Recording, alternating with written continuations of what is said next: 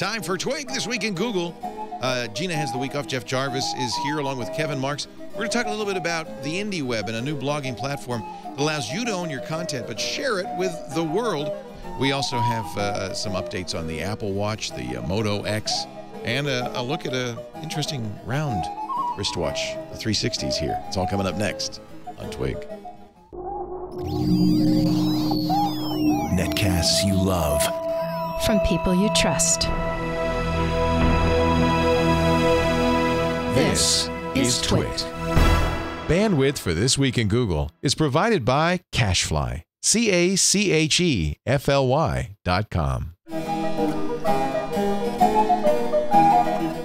This is Twig, This Week in Google, episode 266, recorded September 10th, 2014.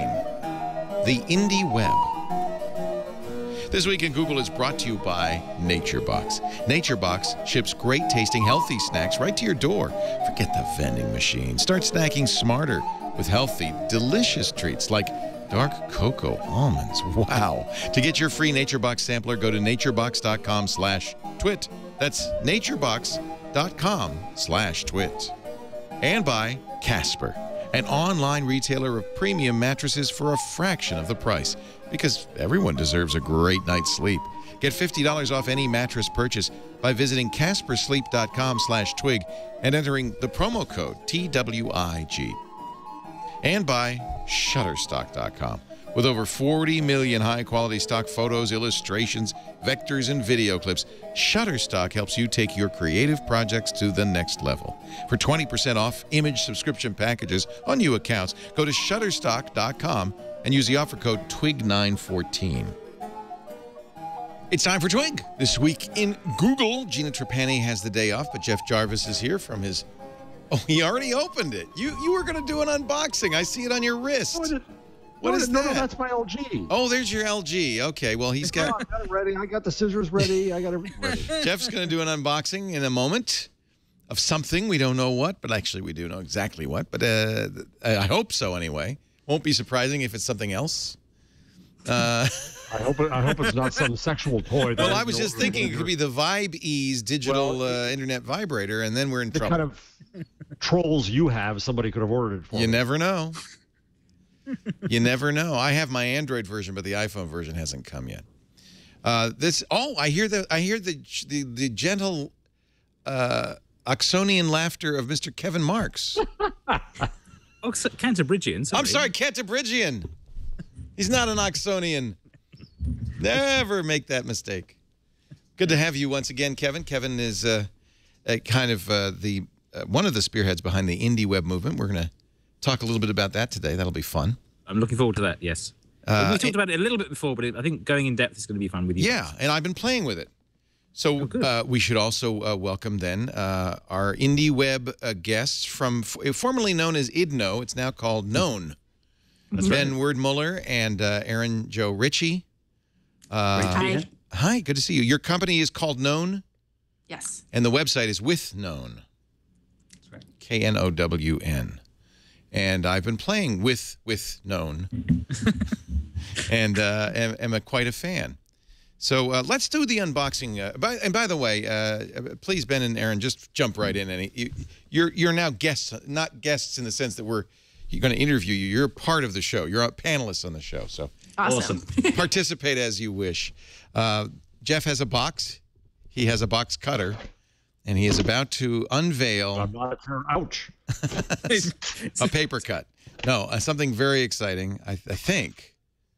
No, packing material? Yes, it's a round box, ladies and gentlemen. And inside the round box, a little black watch. So this was... Jason, reason I kind of knew what it was, because Jason Howell got his too. You guys went to Google I.O., and at Google I.O. you got to choose between the LG and the Samsung watches, and then we're told... that down the road at some time you'd get a Moto 360, and there it is. There it is. From Motorola. It's kind of funny because you feel like all of these watch companies need to get it in before Apple announced their watch. Then now that I've seen the Apple Watch, which, by the way, the name of the Apple Watch is Watch. Now that I've seen the Apple Watch, yep, pretty. It takes a little time to set it up. Mine was not fully charged out of the box, so I had to plug it in. Let me show you the charger though while you're unboxing yours. And again, this is Jason's. So first of all, it's the first smartwatch, Android Wear watch that actually looks like a watch with a round face. A lot of people have complained about the round face because it's the flat tire at the bottom. But you know, especially with a black typeface, you don't see that. If you tap the watch, you can see it when you. It's not too bad. That doesn't bother me. The bigger question on this is going to be, and by the way, I'm dictating to it right now. The bigger question on this is going to be battery life and responsiveness. iFixit tore it down, and they say it's a 4-year-old TI OMAP system on a chip, a very old one, not a particularly low power one, and that battery life on this watch, some have complained, The Verge said, was not even a full day. Andy Anakos had his for a little bit longer, and he says he's getting about 19 hours. We'll see. That'll be the most interesting thing. But I do like the way you charge it. It comes with this dock. You know, the others, the Samsung and the LG have kind of a flat thing you snap it into with pogo pins and it charges. This is an inductive wireless charger, and it sits right here in the wireless charger, presumably on your bedside, and then it does rotate. Oh, it's not plugged in, so it's not going to do it. But when it's plugged in, it will rotate and show you the time sideways. So that's good. So it's nice. It becomes a bedside clock.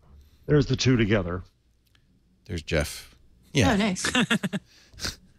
It's gonna watches all the way up his arm. Yeah, I should go out the street this way. But you saw something right there that the Moto X fades out to save battery. Fades out 5 seconds after you flip it up. The LG, which are you wearing the LG or the Samsung? I'm wearing the LG. The LG, which I have also, stays on. It dims, but it stays on, and gets a full day. And I think this is maybe because of the battery weakness on this watch that it turns itself off. I also want to say I was at. I just got back from IFA in Berlin. I was speaking at IFA Plus, which was a good event. Fun. First time they've had talks and stuff. And I went up and saw the LG. There's another LG round watch. That's pretty. The R. Which is really nice, and it has the thing. Leo and I can't remember what you call it, but like a diver's watch round thing, and that hides the mechanics that are in the flat tire. Let's ask the Cantabrigian. Nice. Maybe he'll know. A bezel, I think. But no, I don't know. Is it a bezel? What is it? It's a. I would have to ask my wife because she's the one who's actually worked as a jeweler, so she would be able to. She would know. Technical terms of watches. Yeah. Yeah, it looks pretty nice, I have to say. It does. It does. Is it a tachymeter? That's what Joel says, but I don't know. That sounds right. Tachymeter. Because if it's the calculator thing, the anatomy of watch. Of course, Chad has an illustration. What is the ring? It does say bezel. The bezel. Or dial ring. Or the dial ring. I think the dial ring is on the face itself. Yeah, the dial ring is the numbers. That's the bezel. bezel. It's the bezel. On it. Is that what the? Yeah. Yeah. There we go. Okay. Oh, okay. Nice. Nice. You can even try to read whatever. Points to Cambridge. The bezel. Fixed or rotating. Unidirectional rotating bezel. Huh. Why does it rotate? What do you do with it? I've never Diving and timing functions. Yeah, some watches, they're for pilots. You can calculate how much gas you'll have left. Oh, I'll do that. So it's kind of almost like a slide rule. It's a calculating thing. Although, if it's just timing, then you would just put, But anyway, that's ridiculous. We've spent way too much time on something completely irrelevant. And this is my problem with the whole watch conversation anyway. The smartphone meant people could finally get rid of that thing on their wrist. And now manufacturers are trying to put it back on our wrists. And we say, no. I think a great tweet I saw yesterday said, that, well, now the device I no longer use to tell what time it is tied to the device I no longer use to call people with. Well, I'm sorry, I can't give credit where it was due, but it was right. All right. Yes. So we'll have, next week we'll have, it's funny because I took it out and I said, wow, that's pretty. And I immediately ordered one that's 2 to 3 weeks back ordered now, which is better than it was. You can actually order it at play.google.com. Because I was thinking that, Apple pre-announcing this would basically tank Motorola and everyone else's sales of watches over Christmas because everyone would be waiting for the Apple one. But maybe the other way around. I think now that they've seen the Apple one. I can't get the Apple one, but I can get one of these. Apple, in a way, that doesn't it? It validates the category. So, okay, and I won't be able to get it till some unknown time in 2015. So, and I think the Apple one looks like such a Rube Goldberg.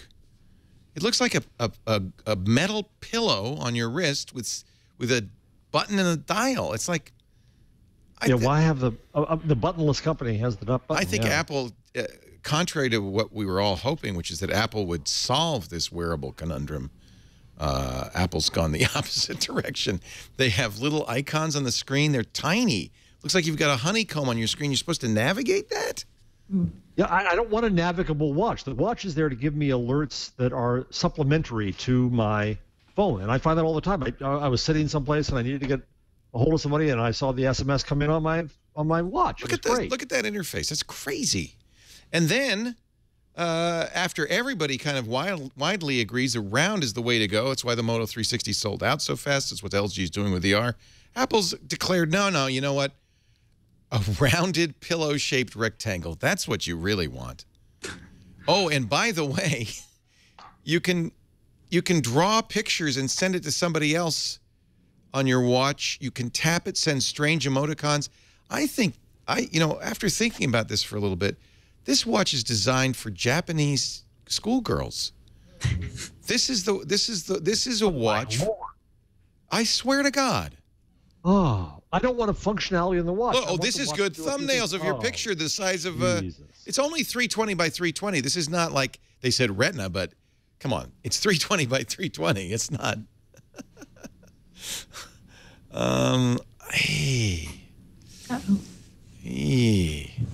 And just what I want, a map on my watch. I don't know. It has something they call taptic, not haptic, taptic feedback. Oh, look, you could set the date. Whoa! I thought the point was that it was atomic clock, so you don't need to set the date. Well, then the first thing they said is we consulted horological experts to find out what people wanted with the watch, and this watch is set automatically to the atomic clock. I love atomic clocks. I do too, but you know what? Every smartwatch, this is the feature. That's the feature. So, well, Erin, Joe, do you think this is it? This is the watch for you? I don't know. I mean, I'm wearing the Basis watch together. I like the Basis watch. That's a health watch. Tracker data. Yeah. So, and I wear a whole bunch of devices. I could potentially see myself wearing 2 or 3 watches at once to test them out if I had them. Yeah. Here's the thing, though. I mean, I'm constantly making fun of you because your watch runs out of battery halfway through the workday. But so actually, my watch, the battery on this Basis will last a couple of days before I have to charge it. I just forget to charge it. Well, to me, that's why any watch, one day is, all it needs is one day. You're going to charge it every night anyway, right? But I don't charge the Basis at night because it has the sleep tracker data. So I wear it at night. And unless I remember to take it off when I'm at my desk, not doing anything, and charge it, which I usually don't, then the battery dies. You can see the problem. You should try I think it's called Sleep at Android. Yeah, I love that. You put the phone on your bed. But Jeff, you can now use your watch for that. You do that too? I do that. I have the iPhone app that I love. I've been using it for years. That and a couple other things. So it's a little crowded in your bed is what you're saying there. There's lots of sleep tracking things that I've experimented with. Here is, by the way, I just want to show you. So this is a nano watch. This is the thing that started this whole silly category. It's an iPod Nano in a special band. Remember, it was a Kickstarter project. It actually made more sense in the end. This is exactly the same as everything else. In fact, it looks a lot like the new Apple Watch. Kind of looks nicer. And it holds your music. Yeah. So, I don't know. Swipe. It's very much like the other watches. Look at that. I don't want to stay on Apple for too long, Leo, but since I was traveling, I couldn't hear you on Sunday or yesterday, whatever the hell it was. If it's Tuesday, I don't know where I am. What did you think of the rest of the phone announcements and the payment? It's a new iPhone. It's huge. It's really interesting. I think really the thing to take away from the Apple announcement is this is Tim Cook's first. He's finally out from under the ghost of Steve Jobs. This is his first new product category. He announced 2 new product categories, not just the Apple Watch, but also Apple Pay, which may be more significant. As many Android fans pointed out, Apple announced nothing that hasn't been on Android for some time. In some cases, for years, but because it's Apple, you know, they don't need to hurry, and they can spend some time and get it right. And I think the Apple Pay thing, particularly, is going to bring some clout to the marketplace. And I do believe this is the beginning of the end of the credit card and of cash. At long last. At long last, yeah. Well, I'm not sure it's necessarily the end of cash, but I think it is potentially the end of the credit card. But the interesting thing that I've been using this phone to pay with for at least 2 years, because that's when they started doing that, and the retail support in the US has been really poor. I would spot a terminal and I'd pay with this, and the shopper system would go, "What just happened? Did you hack my terminal?" Yeah. They don't like to them, it looked like I'd closed the transaction out by attacking it with my phone, because they hadn't seen these things in action, even though it's been widespread in Japan and Europe for a while. I think one of the things Apple brings two things to this. One is the mind share and marketing muscle, and the ability to persuade all the retailers to upgrade their terminals because all these high value shoppers will be demanding it. So it's actually great for the people who are building retail terminals. But the other key thing that they've brought is the fingerprint ID. Because when you use the Android phone to pay, you basically have to tap your phone, unlock your phone, type in your Google Wallet PIN. So you're faffing about with the phone quite a lot before the transaction goes through.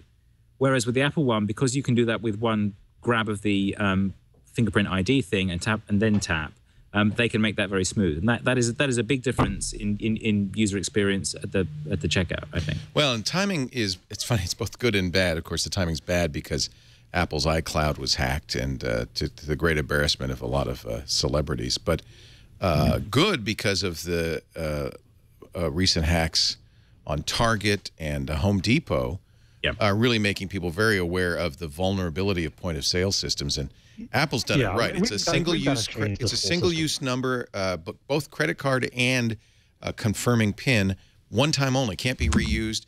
And this is even more important. The retailer gets no personal information at all. Apple maintains that. So, well, yeah, I mean, that's to Apple's benefit. And, of course, you have to trust Apple, on two levels. One, not to invade your privacy, and two, not to accidentally be hacked. But assuming you do all that, that's a far sight better than giving a credit card to a waiter who wanders off. In Europe, they don't do that, right, Kevin? They actually bring a terminal to the table and show you swiping it. And you have chip, and all cards are supposed to have chips. And they have pins. Yeah. This is better than that even, though. This is a step beyond that. Yes. The Target wouldn't have any information about you at all that it could be hacked. Right. The difference between this and the iCloud hack is that money is fungible. So if they take your money by mistake, they can refund you. Whereas if they take your naked pictures, they can't ever return that. Nope. That means that a lot of this, OX's security, blah, blah, blah, that's not really a benefit for you because the credit card companies are already liable for doing things wrong, and they can refund the money. And that's why they ran the TV ads about identity theft. It's hard to take you seriously with a cat's tail tickling your tail. The cat is say hello. Hi. No, I think, and of course, Google's, trying to do, it has been doing this, but it doesn't have, it's too fragmented. It doesn't have the cloud. Apple does. Apple has the market cloud to make this happen. So this is good for everybody because your Android phone will also do it.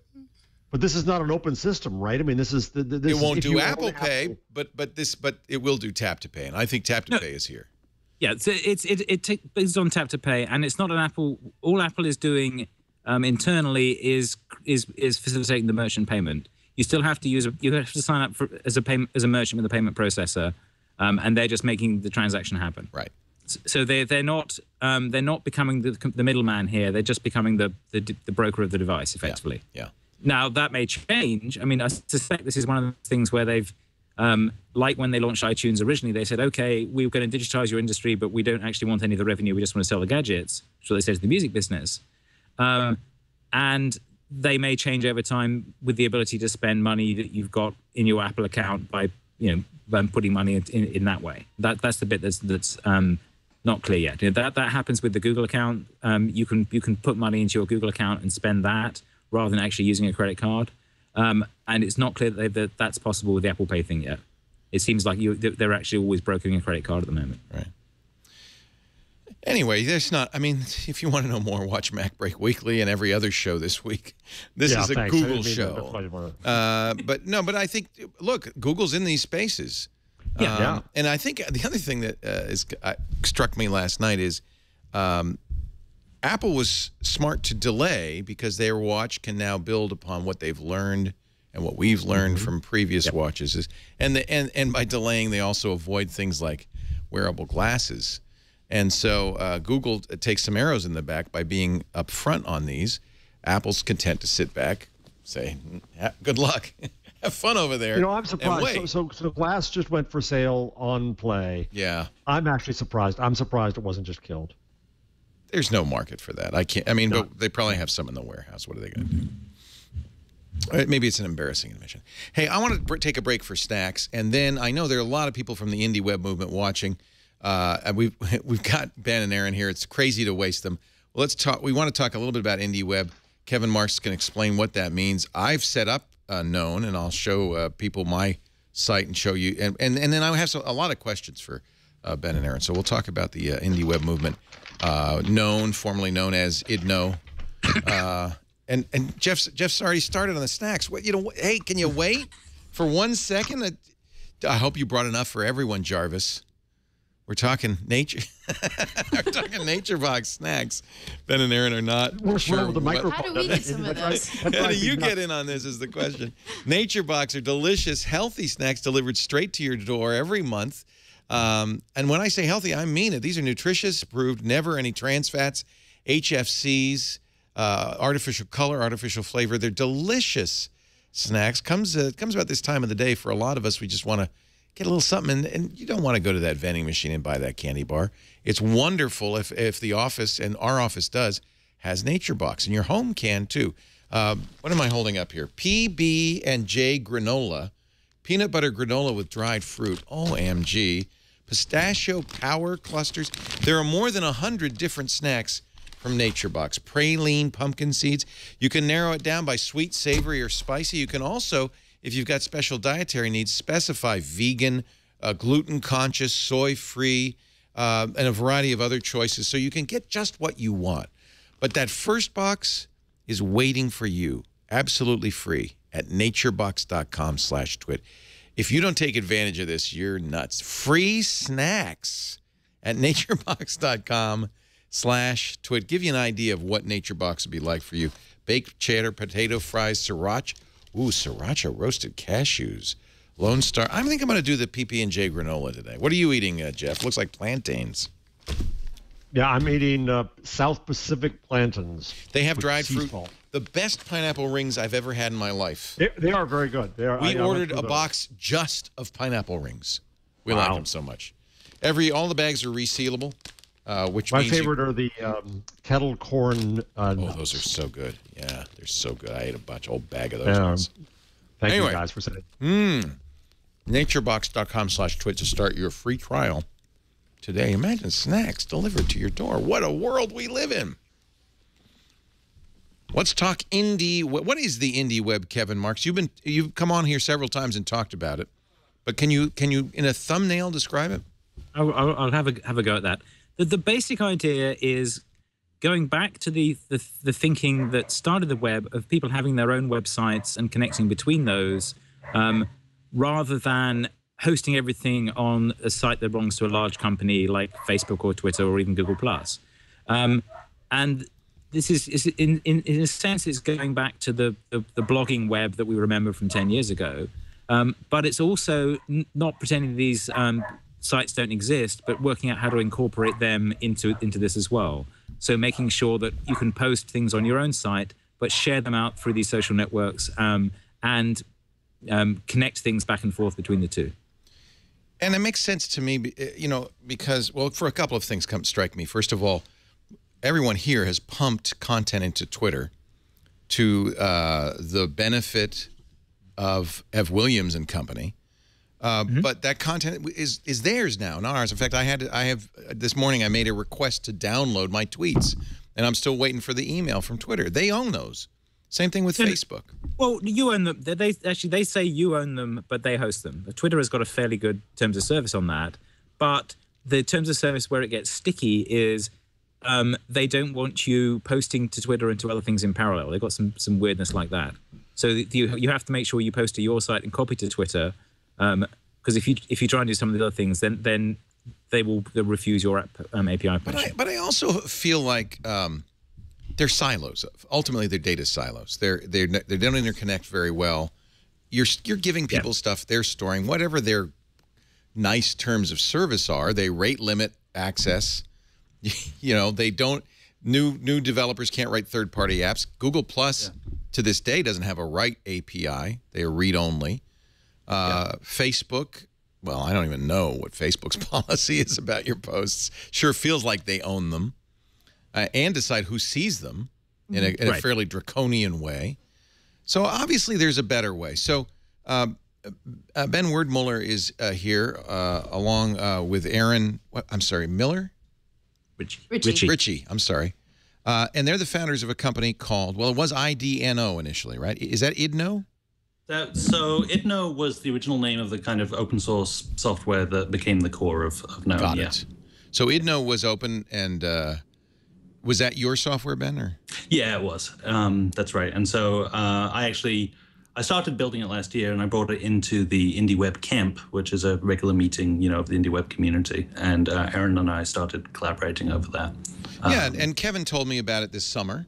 In fact, we corresponded. At the time, you needed to use MongoDB.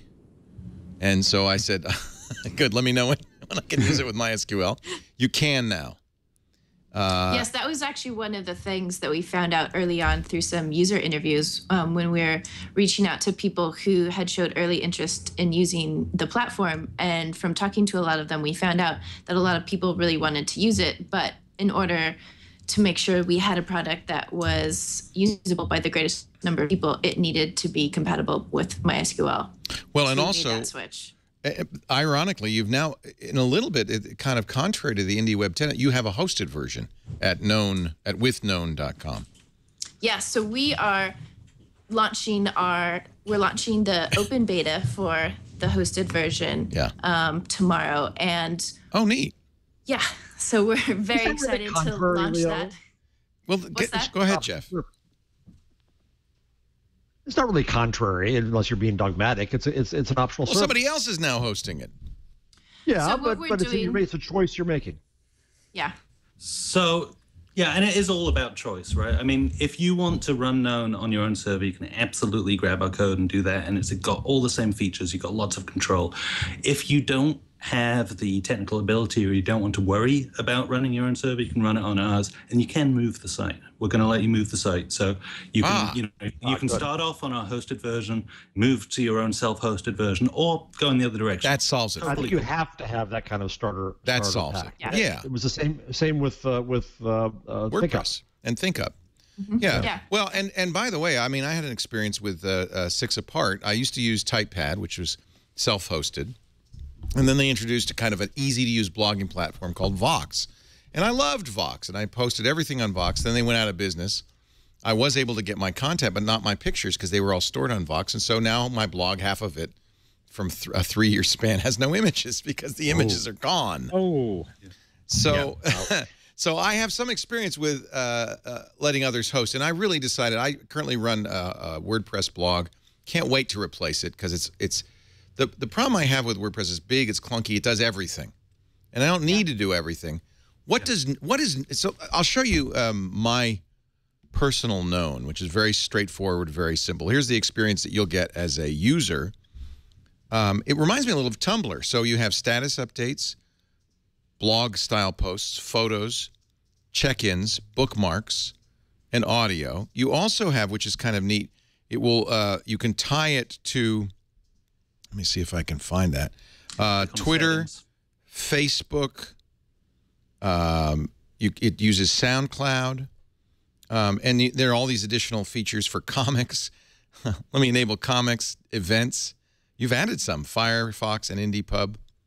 So is the idea you're going to have a whole variety of content forms, and then I'm just posting pictures and text and bookmarks. In fact, there's a little bookmarklet that you can click that will create a bookmarklet status update. Yeah. Yeah, I mean, the idea is that, we shouldn't be limited to the kinds of content that you have on Facebook and Twitter and so on. And, those have sort of congealed around the same sort of, you've got status updates, you've got longer posts, you've got photos, you've got videos, and you've got events. And although those are the common content types, part of control is, controlling the form of what you post as well. So we want to play with that over time and let people play with that too. And so if you're on the self-hosted, you're going to be able to get, community content types. For the hosted, we'll take some of those as well and incorporate them in over time. And the same goes for, networks, what you syndicate to. So, in the general case, yeah, you're posting to your own site and you're syndicating to Twitter and Facebook. In education, you're posting to your own site and you're syndicating to Moodle. Different domains, different areas, have different needs, and it'll be able to deal with all of that. And because it's an open source, lightweight, extensible platform, it's been very easy for people to pick it up and start writing plugins for things that they want. So it's easy to get started and get up and running if there's something that you want that isn't there. What form are these plugins written in?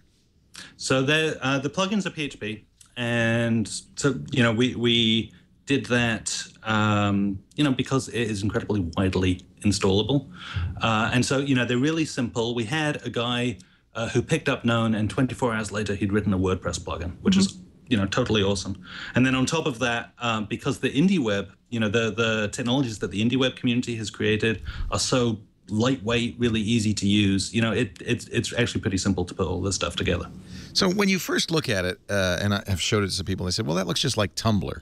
Or how is that different from another blogging platform? It's a lot like owning your own Tumblr in terms of the interface, and I think that's actually great. Tumblr did a really good job. It's also the interoperability with all the other services that you can use it as your exactly. I mean, publish once, write once, publish multiple times. It's funny because I installed 8 different kinds of Tumblr software before Tumblr came along, because the idea of a Tumblr predates Tumblr. Yeah, and most of them were open source. There's similar ideas, and I ended up using Tumblr because it was just so damn easy. Yeah, that's what I was doing. I've always played around with a lot of different open source CMSs, blog platforms, Tumblr platforms, all sorts of things in my own space, and that's one of the things that interested me in the indie web community, because I had spent so much time fiddling around with these other open source platforms that other people built, but I didn't necessarily have the technical skills to build a platform on my own. And when I met Ben, he was working on the IDNO project, and we saw a lot of potential in using that platform. So it's been really exciting. So, I mean, if you can take the, like Tumblr's interfaces, like the interfaces that you see on the best of breed of the consumer web, but actually, use that as a really easy to use way to get at all this extra syndication power, all of the indie web power. We see that as a pretty good way to go. The idea is to make it that simple. The reason that you picked Tumblr, the reason that you picked, you use Twitter and so on, but actually give you control, allow you to tweak it, allow you to evolve your site over time. We think that's pretty powerful. I've got to ask you this since we had the conversation in San Francisco, what's the business model? So there's a couple of different things. I mean, first of all, if you've got the technical ability, you can just pick it up, run the core software on your own service. But we actually think that most people are going to use the hosted solution. Mm-hmm. Most people aren't going to want to worry about running their own server. So, you can start using that for free, but you can actually, we're going to be selling higher capacity subscriptions. We're also going to be selling support subscriptions for everybody. We're going to be selling customizations. And for people like universities that want to run it campus-wide, and for people who want to run it in the enterprise, we're absolutely going to be selling those licenses as well. Yeah, so we started with higher education as our first market, and we just had a couple of pilot classes with the beginning of the fall semester who started up. All their students are creating websites on Known, and we've got a lot of people interested in working with us for the fall to get their students using the software. Cool. So did you? I got to ask. This is very inside baseball, but I just have to ask. Did you drop this idea of going after journalists first?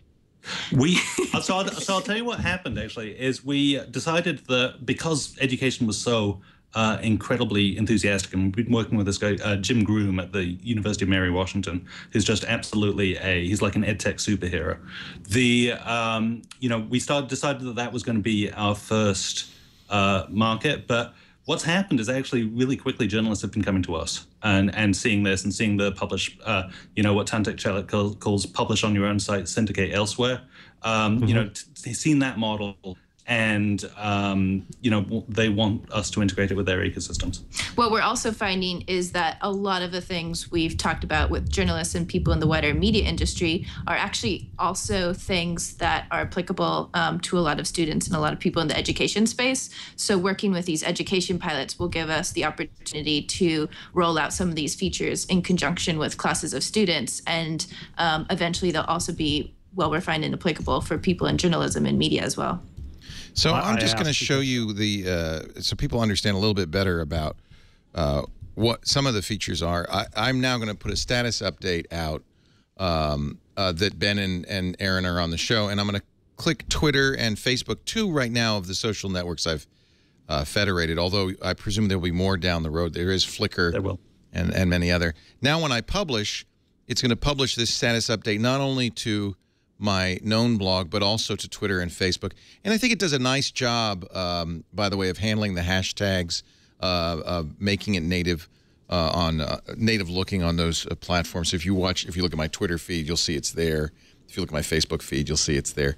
Although I often hear people say, it's not right to do that. You should be posting natively on the platform that you're posting to. You should post natively on Twitter. You post natively on Facebook. Post the kind of posts that are right for those sites. And by the way, we have to say there is no Google Plus and there's the Twitter feed. And I think that looks good. That looks like a native post.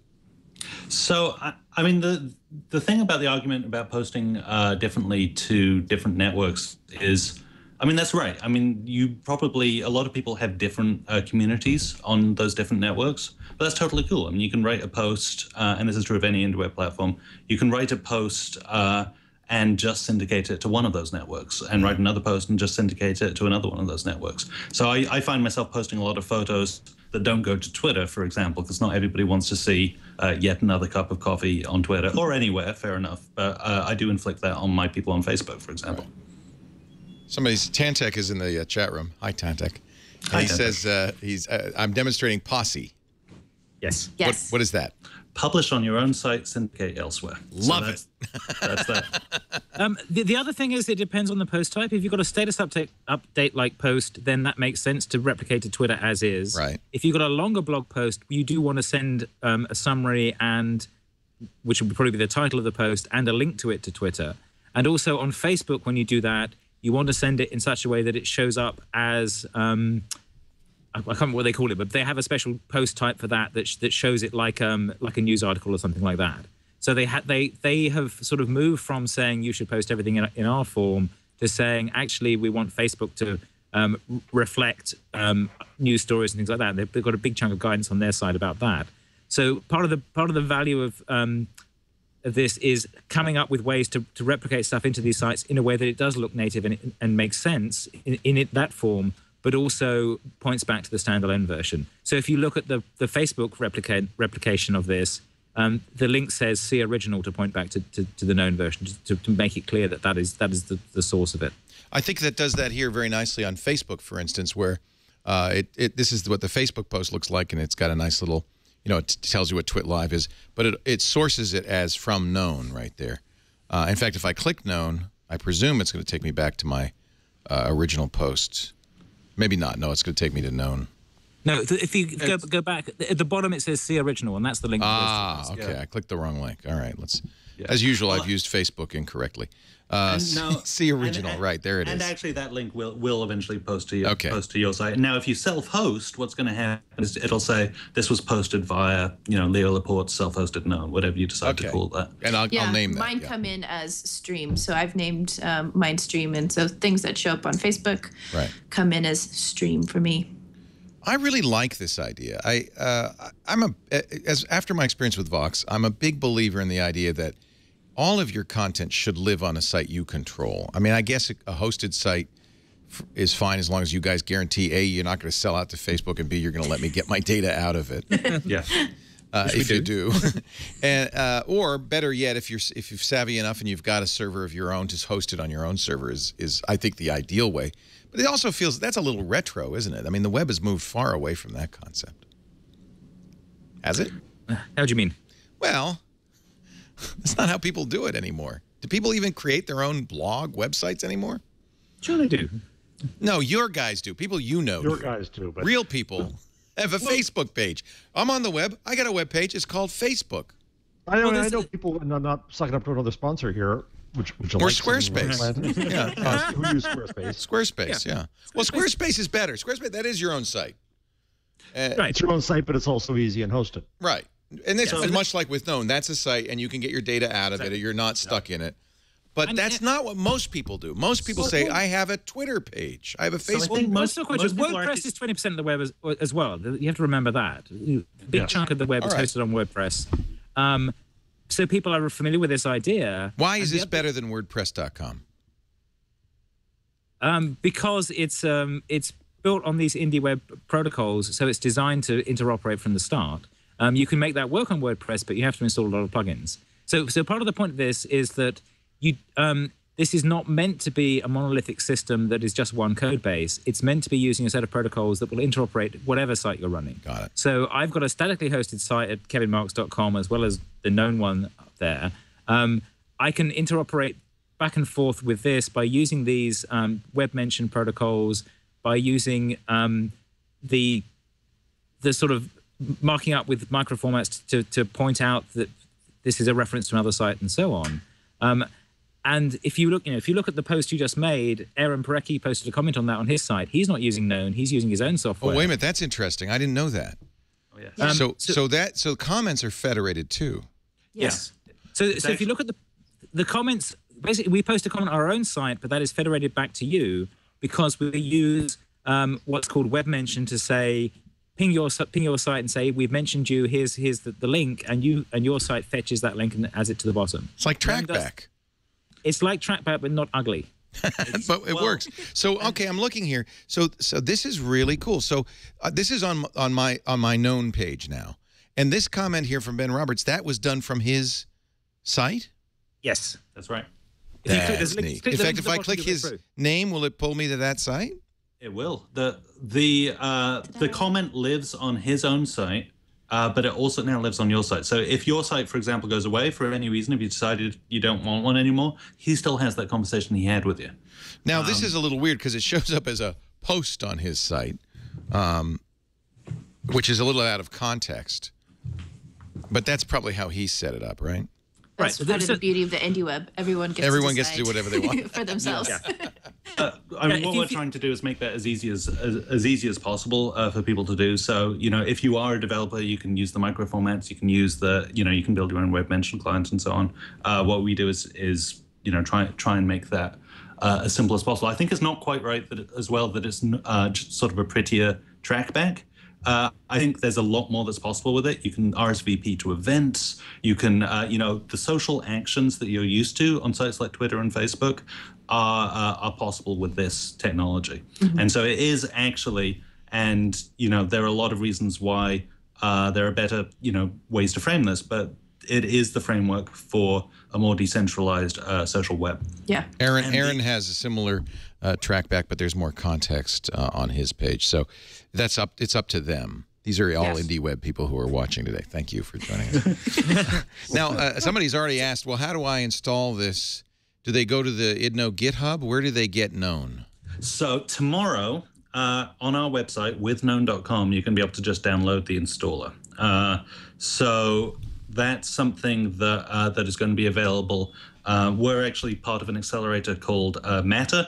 Our demo day is tomorrow morning, and in conjunction with that, we're going to be releasing both the hosted beta and the installable beta then. And in fact, you sent me that tarball last night, and I have some configuration stuff to do to my site, mostly because I long ago gave over all control of it to an administrator. But once I get Bear to give me permission to modify my site again, I'll have that running. And I'll probably just now. What about the content I've posted on With Known? Can I easily move that to my? Yeah. So what we're going to do is, as time goes on, the ambition is basically to give you a button to allow you to do that. Because we're in beta, it's a little bit more complicated than that, but it's something that will help anybody who wants to do it to do. So you're not locked up in our service, and it's going to be a really simple thing to do. It requires a LAMP stack, right? Yes. Linux, Apache, MySQL, and PHP.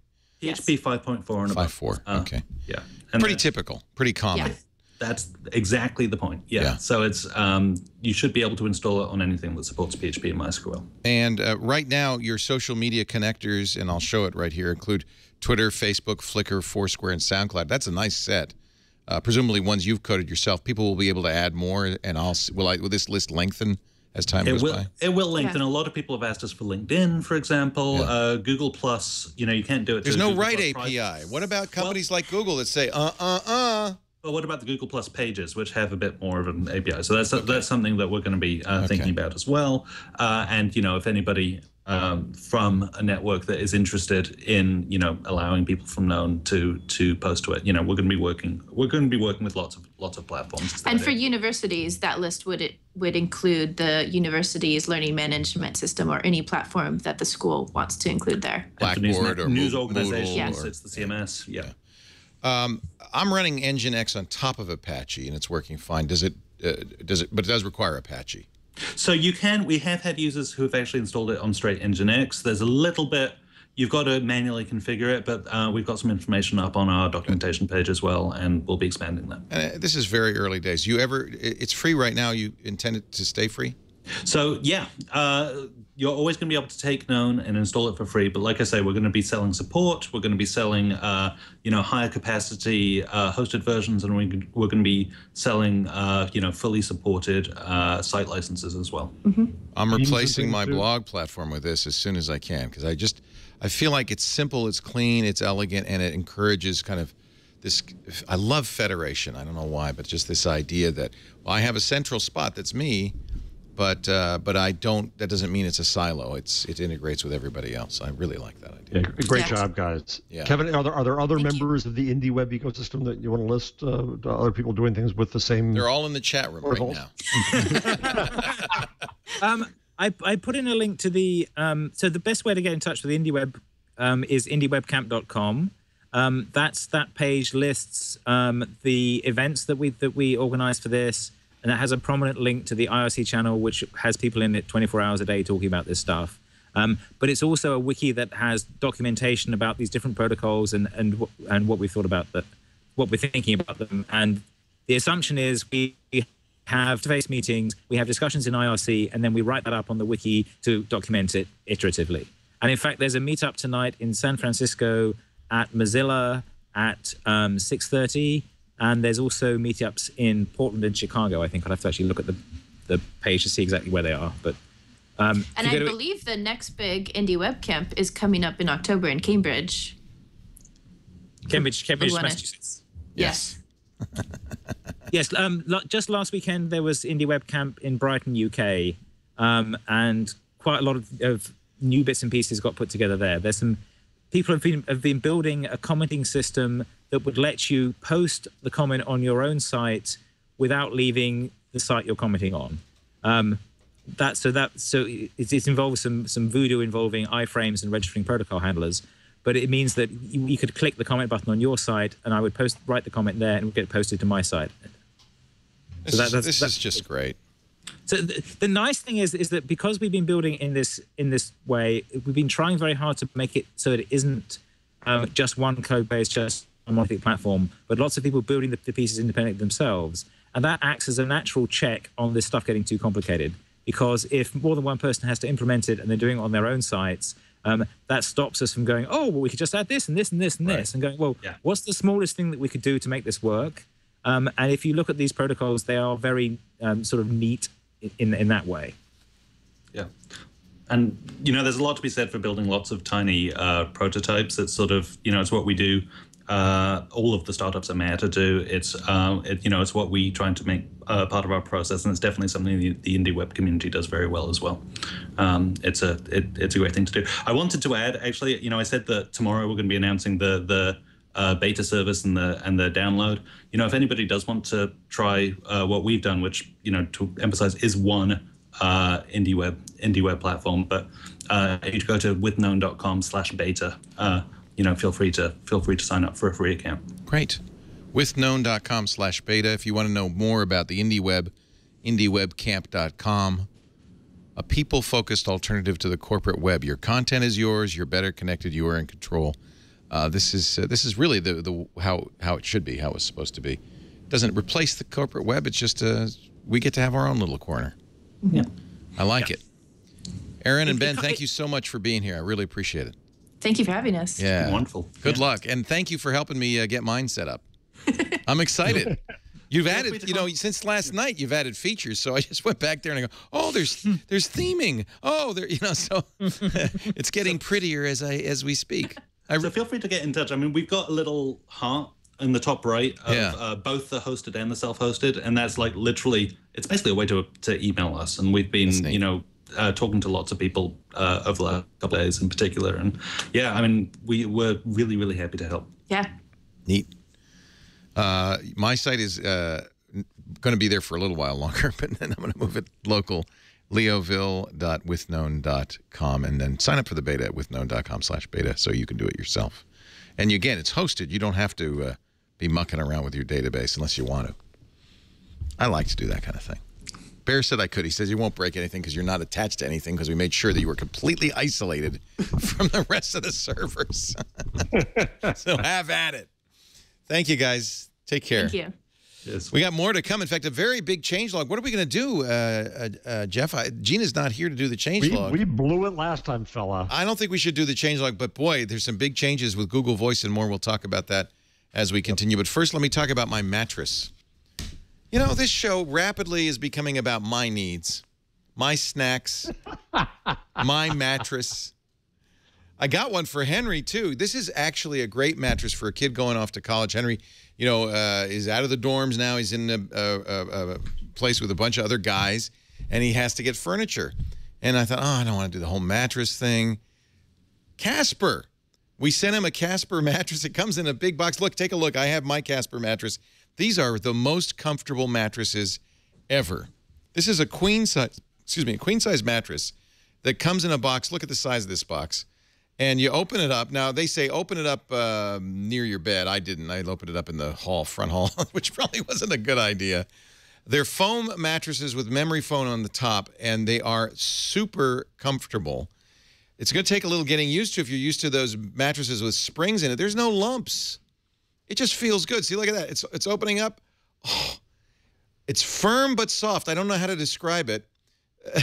When you have the pillow top, it gives you it conforms to your body, and yet there is the firm support that I need for my back.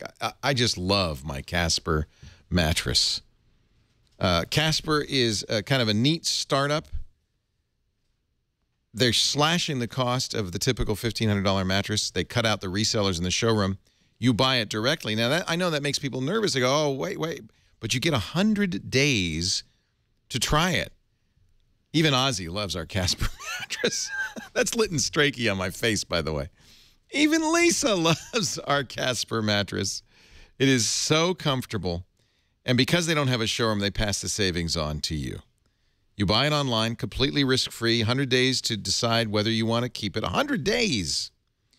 And if you don't want it, don't worry. You don't have to put it back in the box. They'll send somebody to your house to get it. I was wondering, well, how do I get it back in that box? Once you take it out of the box, that's really a one-way trip. Statistically, lying on a bed in a showroom has no correlation, I can tell you right now, to what the experience is of sleeping on a mattress. Casper mattress is made in the USA. Only $500 for a twin, $950 for a king. And you're going to save $50 if you go to Casper, CASPER, sleep.com/twig, and using the promo code TWIG, they'll save you $50. And not only that, but for every $50, for every mattress that you buy, they will donate $50 to Child's Play, which is a great group that helps needy and sick kids. Casper, sleep.com/twig. You'll know when you see that. What? I can't read it. It's too small. What, Chad? Just speak to me. Talk to me, Chad. Talk to me. CasperSleep.com/twig. Using the offer code TWIG. You'll save $50 off, and they will send $50 to Child's Play.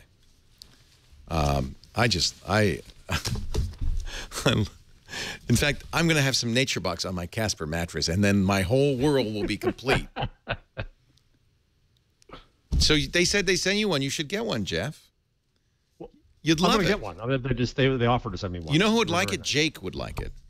Mm-hmm. Henry, I asked Henry because he was home over the weekend. I said, did the mattress come? He said, yeah. I said, I wanted you to do a Vine of you opening the mattress. He said, well, we didn't do that. But I said, do you like it? He says, I love it. And Henry's finicky. He would not, so I got him a mattress in my house when he was staying with me. And he says, I don't like it. He wouldn't sleep at my house. And he said, your mattress is just too hard. He loves the Casper. So that's why I got a Casper for our guest room. I got a Casper for Henry. We got Caspers everywhere. I wish I could take one with me to hotels. I would. The hotel in Berlin. It was plywood. The hotel mattresses are the worst ever. They really are. Oh yeah, I'll shave with Harry's shave cream in my Casper mattress, eating snacks from Nature Box. I use Harry's too. Yeah, so I am. We're rapidly becoming a lifestyle network. That was always kind of my goal, by the way. I didn't want to do technology ads because then with technology ads, there's a little bit of the idea is, there maybe is a conflict of interest because then you can't report on the company. But if it's Casper mattresses and Harry's shaving and Nature Box, also technology is lifestyle. Way back when I worked with Condé Nast, when I was at the same company, my proposal for what to do about Wired magazine at the time was to make it a lifestyle magazine, because that's what Condé does. Well, think about lifestyle. This is what's happening with technology. It's no longer a niche, or as you would say, Kevin, you Cantabruggians, niche. It is. I get criticism all the time for saying niche. That's the American way to say it. We're in America, okay? You got a problem with that? Problem with that, duh. In the niche that we're in, it isn't a niche because technology is now everywhere. Everybody uses it. It's a part of our lives. So how can you say this is a specialty? It's not. All right, moving on. I do love this. Are you using this at all, Kevin, or do you have something else you want to do with I really like this known. We've lost Kevin. He doesn't. He's just looking. No. Oh, sorry. I didn't realize you were talking to me. He went to sleep on the mattress commercial. I know what happened. I was chatting to the chat room. Sorry. I love this known stuff. I really do.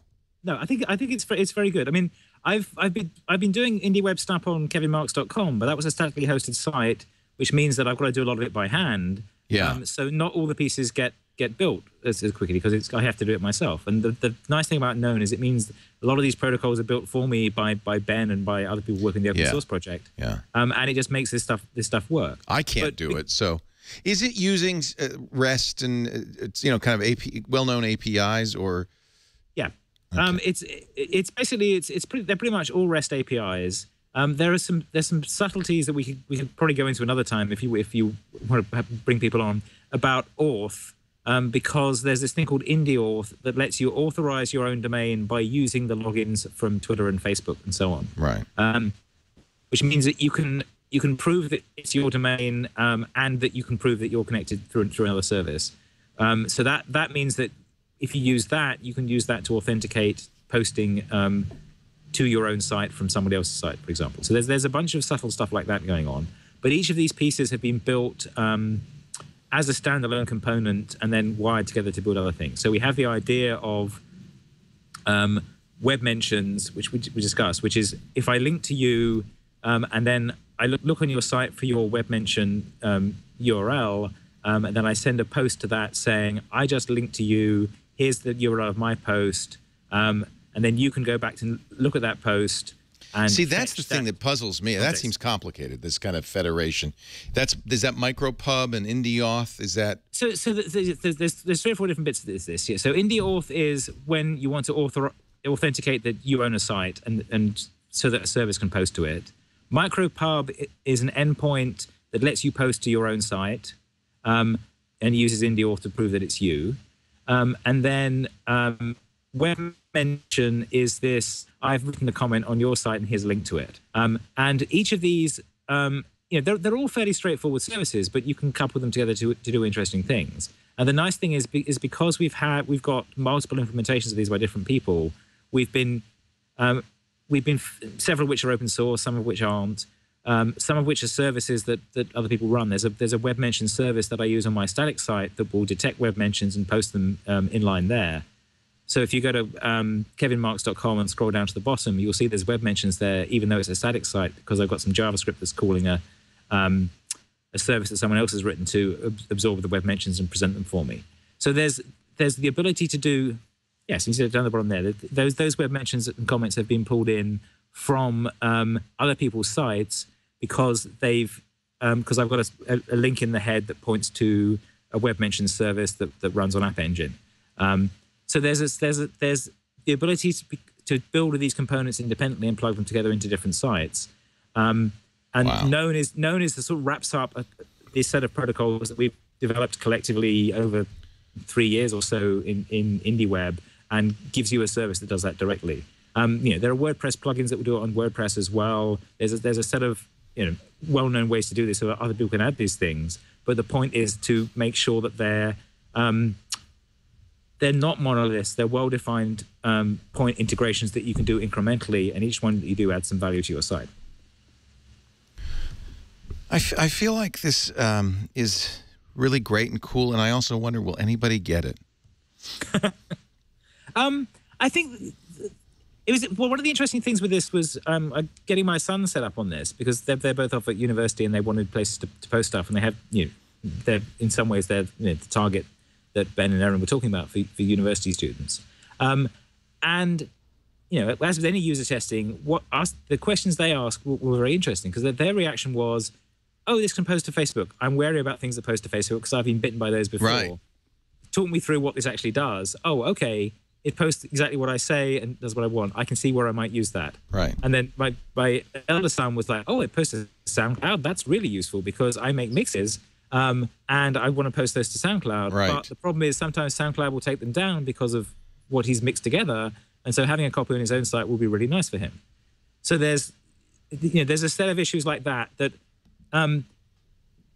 thing you said about losing the stuff you've had on some content silo, that's an experience more and more people have. There's a running joke about it, about a wonderful thing just happened. We got bored and all your content's going away. Yeah, it's happened again and again. And Yahoo is a serial offender here. Google does this too. Facebook does it too. Lots of big companies buy these little startups, shut them down, and take their engineers and get them to work on their stuff instead. Yeah. Or so Vox was a really good experience. I loved Vox. It was kind of like this, but because it wasn't open, when Ben and Mina decided to shut it down, boom, I'm gone. My blog is gone. And all your URLs now go to some news sites. Yeah. Because they sold the domain as well. Yeah. Yes, that's right. They did, didn't they? Come to think of it, they may have made more money from that. Well, there's a fun one there. Is do you remember Upcoming? Upcoming.org? Yeah, Upcoming. So Upcoming went through this process. Bought by Yahoo. Bought by Yahoo.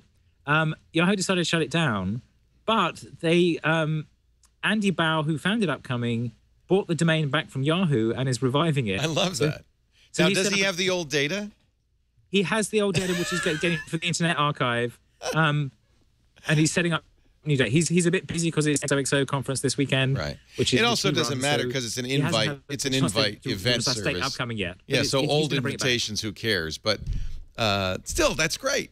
Well, old events are interesting. Yeah. Historically, we organise a lot of events through Upcoming, and it is nice to see those old events. I guess so. Yeah. And what I hope to do is, I showed you some of the IndieWeb events that we've posted on our sites here, and that have the distributed RSVPs. So I post an event on my site, you post an RSVP on your site, and that shows up on my site. So that stuff would be great to integrate into Upcoming. Yes. We've already got gateways that bridge it over to Facebook, but it would be really nice to have something that does it natively. So I'm hoping to chat to Andy about that, but I suspect it's going to be a bit busy over this weekend. But your SoundCloud example was a really good one. I would love to post audio on SoundCloud.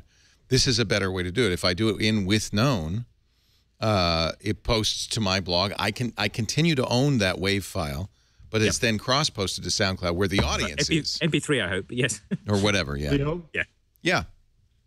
Oh, good. I was afraid my sound was out. Jeffrey. Yeah, I think those are still geeky concerns. I think the two consumer abilities for this are, one, the convenience that I can choose. Let's imagine this is a mobile app to post whatever I want wherever I want it from one place. Yeah, there's no mobile interface to this yet, right? No, that's not true. No.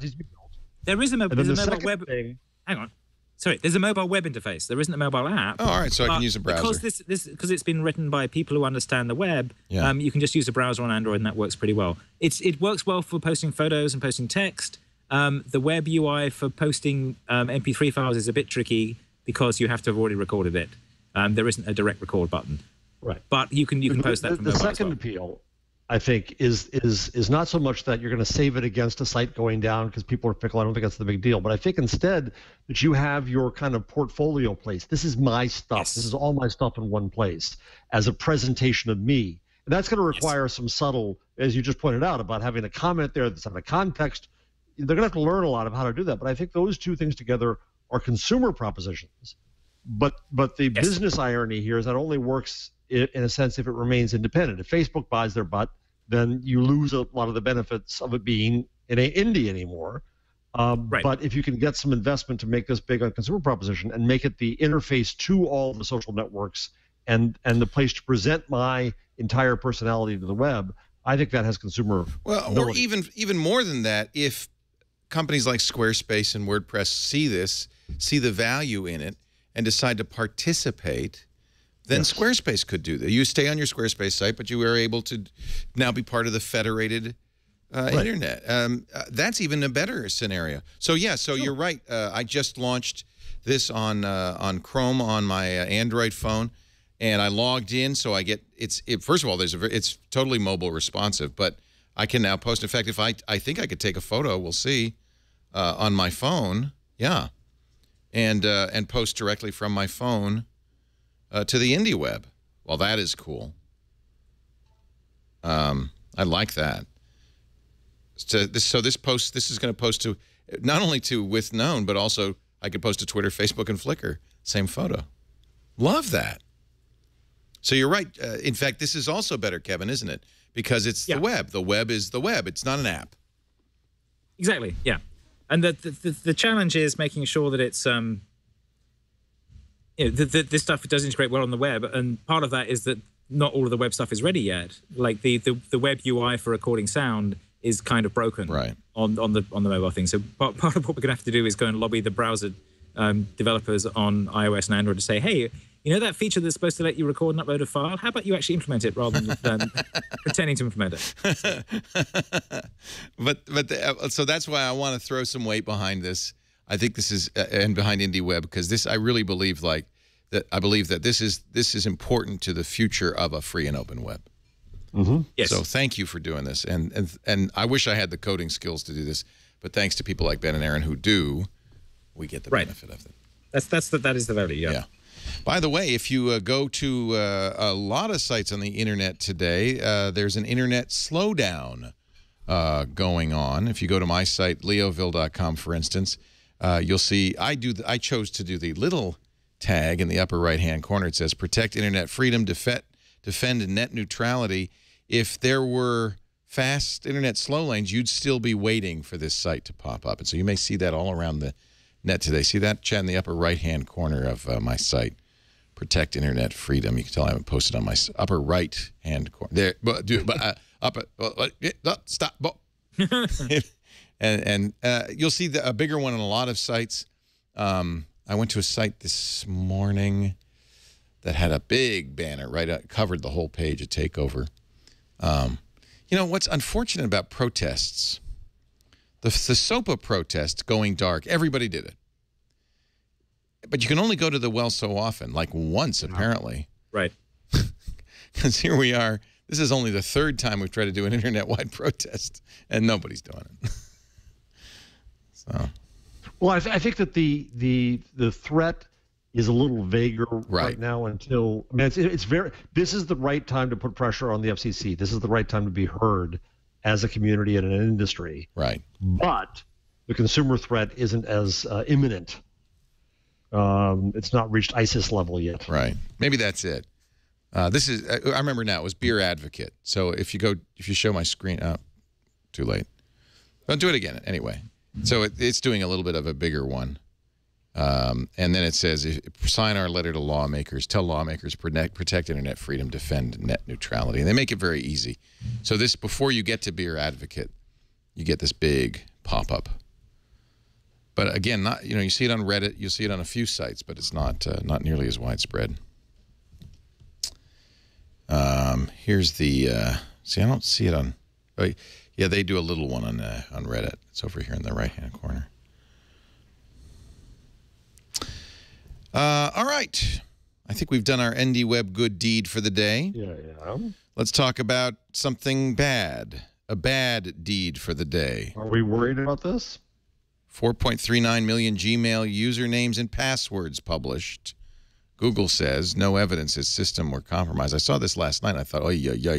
A Russian Bitcoin forum says they have almost 5 million passwords. Company says it's not from a security breach. We have no evidence. Google says we have no evidence our systems have been compromised, but whenever we become aware that accounts may have been, we take steps to help users secure those accounts. But if there are 5 million, how else would you get them? So the question is, are there really 5 million usernames and passwords or not? The forum, I downloaded it, and my email was in there. Was it? Yep. And was the password correct? So the password was one that I had about 2 years ago, and I don't use it anymore, luckily. On Google? On Google, yes. Huh. It's about 4.9 That's what the Next Web is saying. A quick analysis of the text file shows it includes mainly English, Spanish, and Russian accounts, but it seems to combine older lists accumulated over a longer period of time. So it could be a link to hacks of sites unrelated to Gmail. Was it your Google password only, Chad? Yeah, it was only my... You hadn't used it anywhere else? Right. The site has pulled the passwords off. Luckily, I had semi-good password. This goes to the discussion about payments earlier. Can we not just assume now that there are going to be data breaches, full stop? And we have to have systems that operate with that makes that meaningless. Right. Well, it is going to get breached. That's one of the things Google said. If you have two-factor, this is another reason you should turn on two-factor. Yeah. Because even if they got your password, it's not enough. Does anybody read Russian? Google does. Oh, wait a minute. Here's an American flag. I'm showing the site where isleaked.com. But let me click the American flag. See if it translates into English. Say something, yes. I think you enter in your email here, and it will tell you if your email was in the database of hacked emails. I believe that's what it's going to do. It's pretty slow right now. Is leaked, probably because I just gave out the address. Isleaked.com. Google says there wasn't a hack. I don't know what to make of that. If it really was your Google password, Chad, obviously. Yeah. Well, the thing is, Google doesn't store them in the clear. They store them encrypted and sorted properly. So if they've got this, they've either done a decryption run on a password file, or they phished it in some way, or got you to enter it from somewhere else. Maybe they phished it. Maybe it's phishing. Yeah, if Google's storing your passwords encrypted and salted. Yes, which Google is. Then there's, so just if you listen to security now, you know all this, but a surprisingly large number of sites just store your name and password in text. So if that file, which is not necessarily visible in public, but if somebody could get into their systems and steal it, they'd have it. Better is to use some sort of encryption technology. Often it's a hashing technology. And what they'll do is they'll hash it in a known way. And then when you log in, they'll hash what you offer in the same known way. And if the two hashes match, then that's the right password. That's a little bit better, but the problem with hashes is something called rainbow tables. It's possible, if you can figure out how the hashing has been done, to create a table of possible results and, in effect, a table of backwards unhashed stuff. So there's an even better way to store hash passwords, and that's with salt. Kevin, you better explain that. That means you, before the hash, you add something to the password so that it's, even if you reverse the hash, you still get something that doesn't contain the password. Yeah. And sometimes they double or triple salt them. Yeah. And that's pretty effective. If you do that, it would be impractical for a hacker, even if he owned the database, to crack all the passwords in it.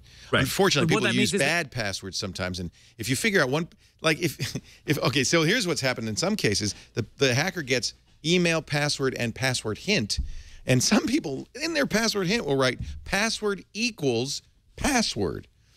And then they look at the hash and they go, well, I know that hash equals password. And now they've got everybody who used the same crappy password.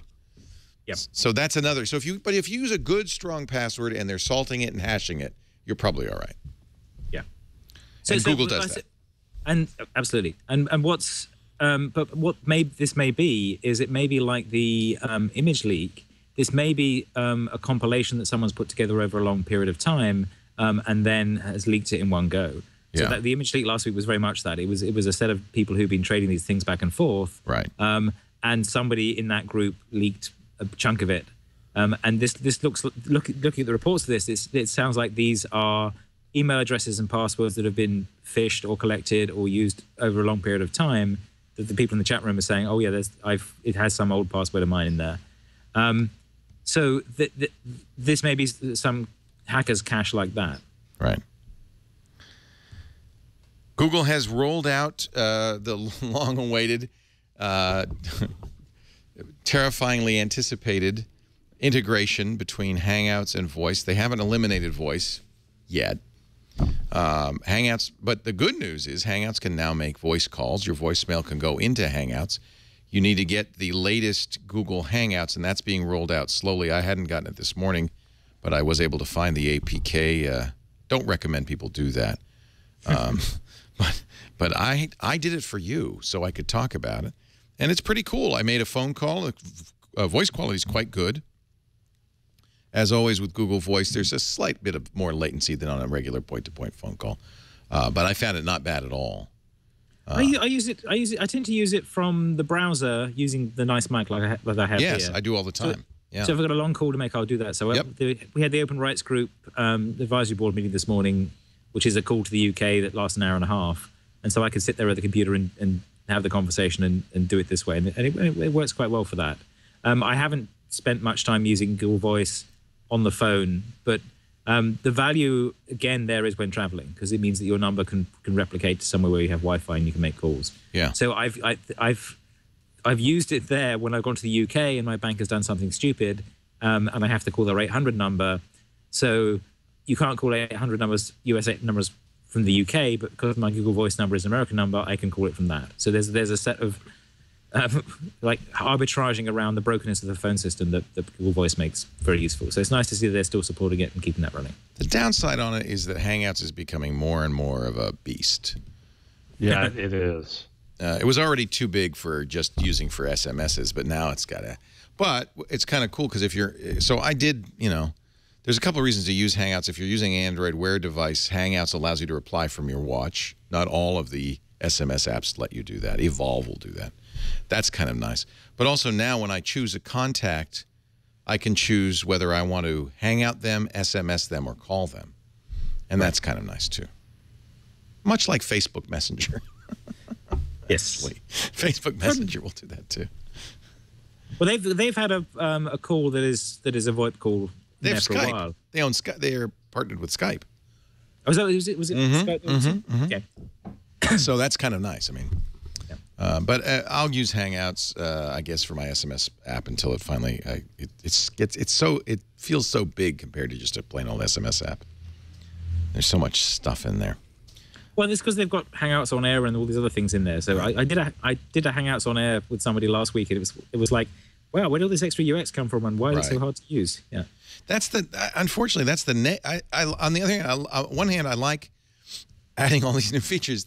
On the other hand, I kind of like the Facebook model of separating everything out into single apps that do one thing well. The old Unix point of view. Right. Do one thing well and then pipe. Yeah. Well, you're sounding like you're talking IndieWeb again. That's very. No, but that's. I think the separation there is. I think the app separation is driven by notifications. And permissions, because the permissions yes. list gets really long. Right. So Hangouts and Facebook Messenger have a similar set of permissions and sort of notification model, whereas you don't want that. You wouldn't really want that wrapped up in your Facebook app and your Google Plus app, because you get a different set of notifications from them, and you have a different idea of what those are for. Because one is interpersonal communication and one is publishing. The other thing that's nice is Hangouts now can do images. or voice can now do images, because the text messaging and voice did not support MMS. It was only SMS. Oh, so they fixed that. Oh, that's good. So now that's new. I can send photos, locations, rich text messages using Hangouts via SMS. I believe that's the case. That's because that was clunky before. If somebody sent you an image, it would. How will I know when I have the new Hangouts? It's 2.3. Is that right? I think it's version 2.3, so you can look in Hangouts and see. The update started going out today. It'll be over the next few days. If you look in help and feedback, it's my current version of Hangouts is 2.3.75067996. Make sure you have that version. It's 2.3 or later, I think. All right. I had 2.2 this morning, and I actually found an APK somebody had posted on Google Plus and did a very stupid thing, which was downloaded and installed it, which means now the NSA has everything in my phone. Best thing to do, wait till Google pushes the update. You'll get it soon. Google is also putting a password generator. I think this is a good idea. A password generator in Chrome. If you have Chrome Canary, you will have now the ability to generate a password. This is actually, I think, coming from the Chromium project. Yeah, I think so. It's a good idea. It's a FIPS 181 compatible automated password generator. Spits out a strong and pronounceable password. You do have to use Canary and then enable a couple of flags. And this would replace 1Pass, you're saying? No, because it doesn't remember it. And I don't recommend... it's just a generator? It's a generator. Well, Google will remember passwords, but I don't... I mean, Chrome will remember passwords. Yeah, but I'm not crazy about the idea of the browser remembering the password, frankly. I prefer to keep my passwords encrypted. It depends how they do it. Yeah, the value is that it lets you do it between machines. Right. Yeah. Yes. You're making a convenience versus security trade-off there as ever. Right. So I still suggest using LastPass, but hey, it's a step. It's a step forward. That's good. We're doing the changelog just in case you didn't know. So we just didn't want to let anybody know. Because then they messed it up before. Compare it to Gina, who does it so well. And finally, Google Play movies and TV on iOS lets you download and play videos offline. I don't think you can do it on Android, can you? I don't think so. Yes, but can you? Oh, yeah. Sure, I do it all the time. Yeah. And now you can also do it on Chrome, so I can do it on my Chromebook. Apparently, you could not do it on iOS. I didn't know that. Didn't either. So if you're an iOS user, that's how I watch movies and shows on long flights, such as the one I just left. Okay, so yeah, so is it like a pin, or is it actually say explicitly download this movie?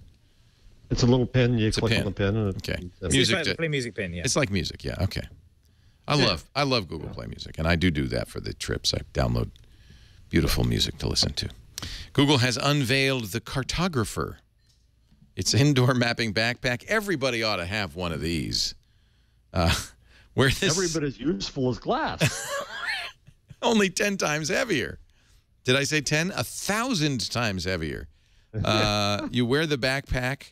You walk through the building. The floor plan automatically generated in real time.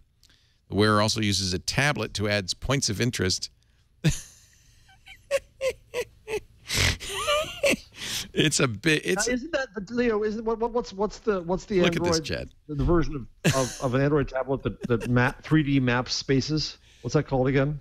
An Android tablet, the 3D map spaces. Well, you know what I'm talking about. Oh, chat room. Maybe feel not. Photo. You mean the software that did it, or? There's the Project Tango. Yeah. Tango, yes. Jeff Needles remembers Project Tango. Thank you. Give that boy a popsicle.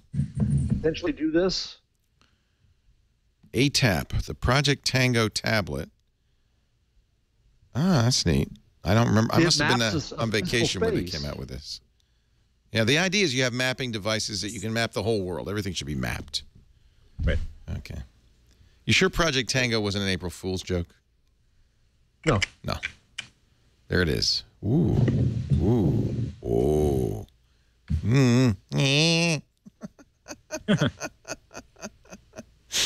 You sure it wasn't an April Fool's joke? All right. Is it like an augmented reality kind of a thing? I don't know. No, it's to map inside of buildings. Okay. Well, this must replace Project Tango. Imagine how blind people could I think it's working in conjunction with Project Tango. In conjunction. Okay, all right. Well, they've got multiple ways of doing this. So they've had, the Street View cars, and they had Street View bikes, and then they had Street View backpacks. At one point, they had a service as part of Google Local where they'd come to your business and photograph it for you. Yeah, third parties do that. We did that with our with the Twit Studios. You can, if you search for Twit LLC on Google Maps, you can go inside and tour around. I like that, actually. So this is all. I think these are all variations on a theme of that. Of how do we get better indoor data inside? Yeah. Yeah, because Google Maps has that for certain buildings. It has interior maps, things like that. But they obviously want walkthrough as well as just mapping. Digitize the world. By the way, we were talking about hashes. There is an encryption technology, SHA-1, that is known bad. It's been cracked. It's not very. It works, but it's not very strong. Google has decided to remove support for certificates encrypted with SHA-1 from Chrome. This is really interesting. Google seems to have decided that they can use their immense weight, their immense clout, to get people to do something that Google, in its infinite wisdom, thinks is right. Remember a couple of weeks ago, they said, you'll get a better search ranking if you are using secure HTTP. Well, Google says most of the web is using an insecure algorithm. 90% of websites that use SSL use SHA-1 for their certificates. Unfortunately, it's dangerously weak, has been for some time, gets weaker every year. There's a replacement, SHA-2. Google announced if you use Chrome, you're going to start seeing warnings for sites that say they're secure, but aren't. The first set of warnings will hit before Christmas, and we'll keep getting more stern. Google's turning into like a headmaster or a vice principal or something. Yeah, the geek marm. You're not secure over the next 6 months. Eventually, even sites with SHA-1 certificates that don't expire till 2016 will be given a yellow card. SHA has got to go. What do you think, Kevin? I mean, on the one hand, I agree. I mean, people shouldn't be using this certificate. So this was a big thing at Indie Webcamp UK this weekend. Lots of people working on how to get their sites up on SSL, HTTPS, and making sure how to do that. And there's a series of sites that I've posted the indiewebcamp.com/SSL page, which talks about different levels of security and what you need to do and how you work your way through the levels.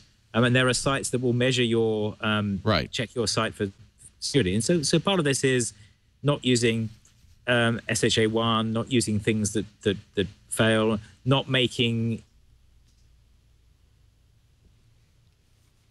We may never know what he was about to say. And then I sure can't finish aliens took Kevin Rose at 2:58. Kevin Rose? Kevin Marks. Who's Kevin Rose? I don't know.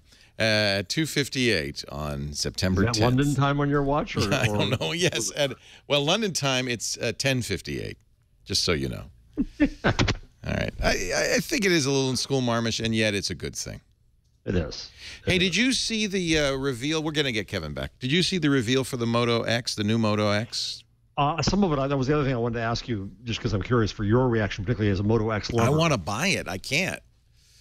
Andy Anako went to Chicago, and, so it was at their Chicago headquarters. We had talked about it. Motorola announced exactly what I had hoped they would announce, which is a high-res 1080p, larger screen, 5.2-inch Moto X with an improved camera. Andy says, yes, indeed, it's much improved, 13 megapixels. And it's everything I wanted. And it has more commands. It's smarter. Still has that always on. Yep. I love it. One of the things that was always a little issue for me, it has that, what do they call this? It would show little, information. It would pulse information while it was off. Now you can wave your hand over it because they have infrared sensors, and it'll go, oh, you want to know? Yeah, and it'll show you. I think they call that active display. Active display. You don't have to get it. The problem with active displays, you'd have to look at exactly the right time. Oh, good.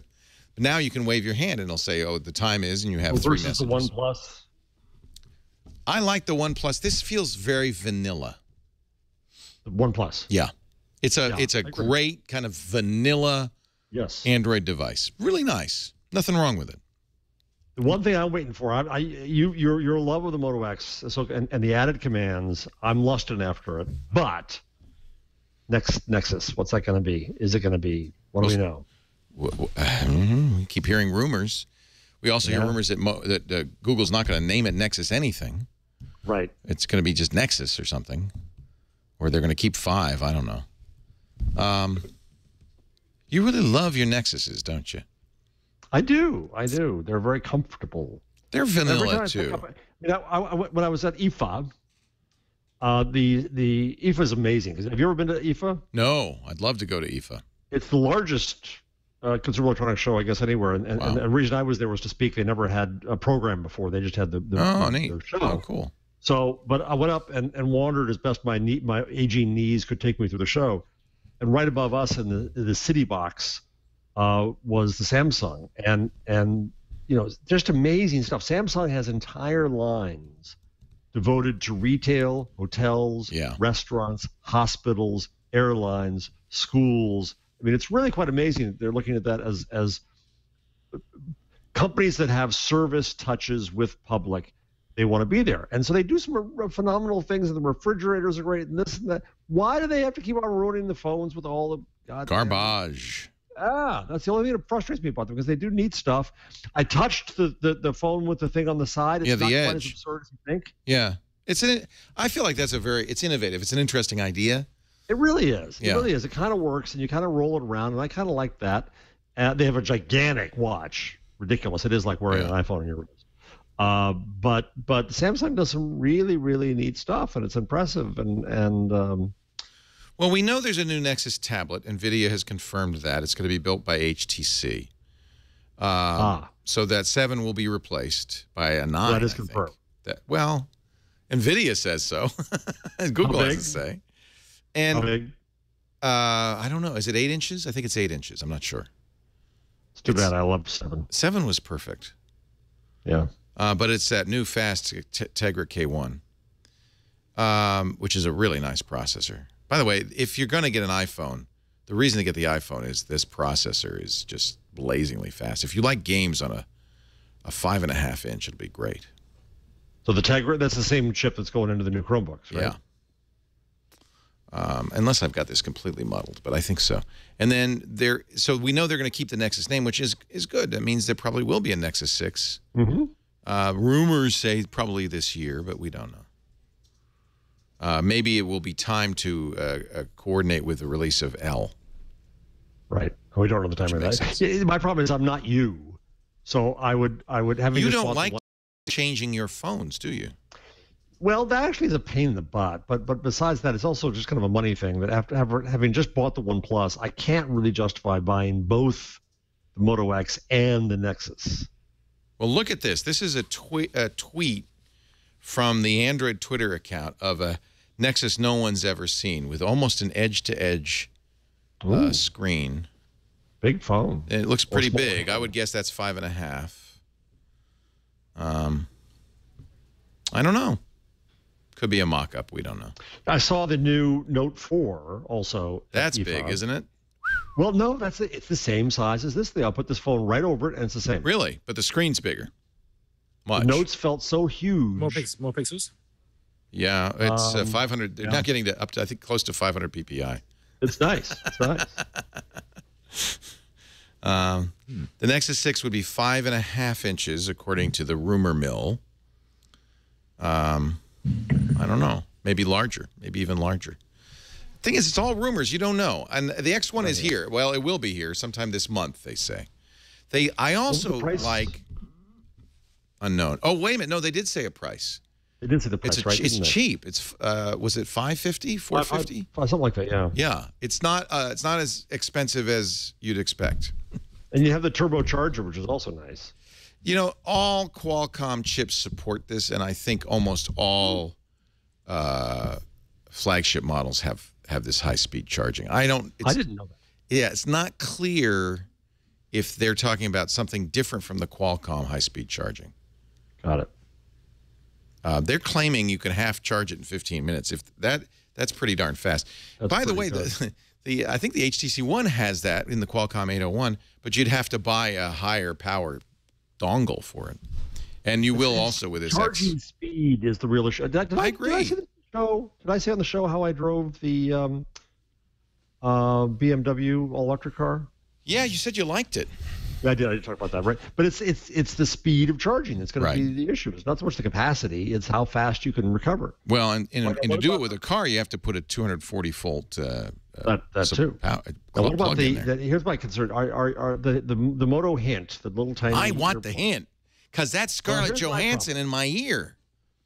Oh yeah, well, it looks just like the little earbud that he was wearing in her.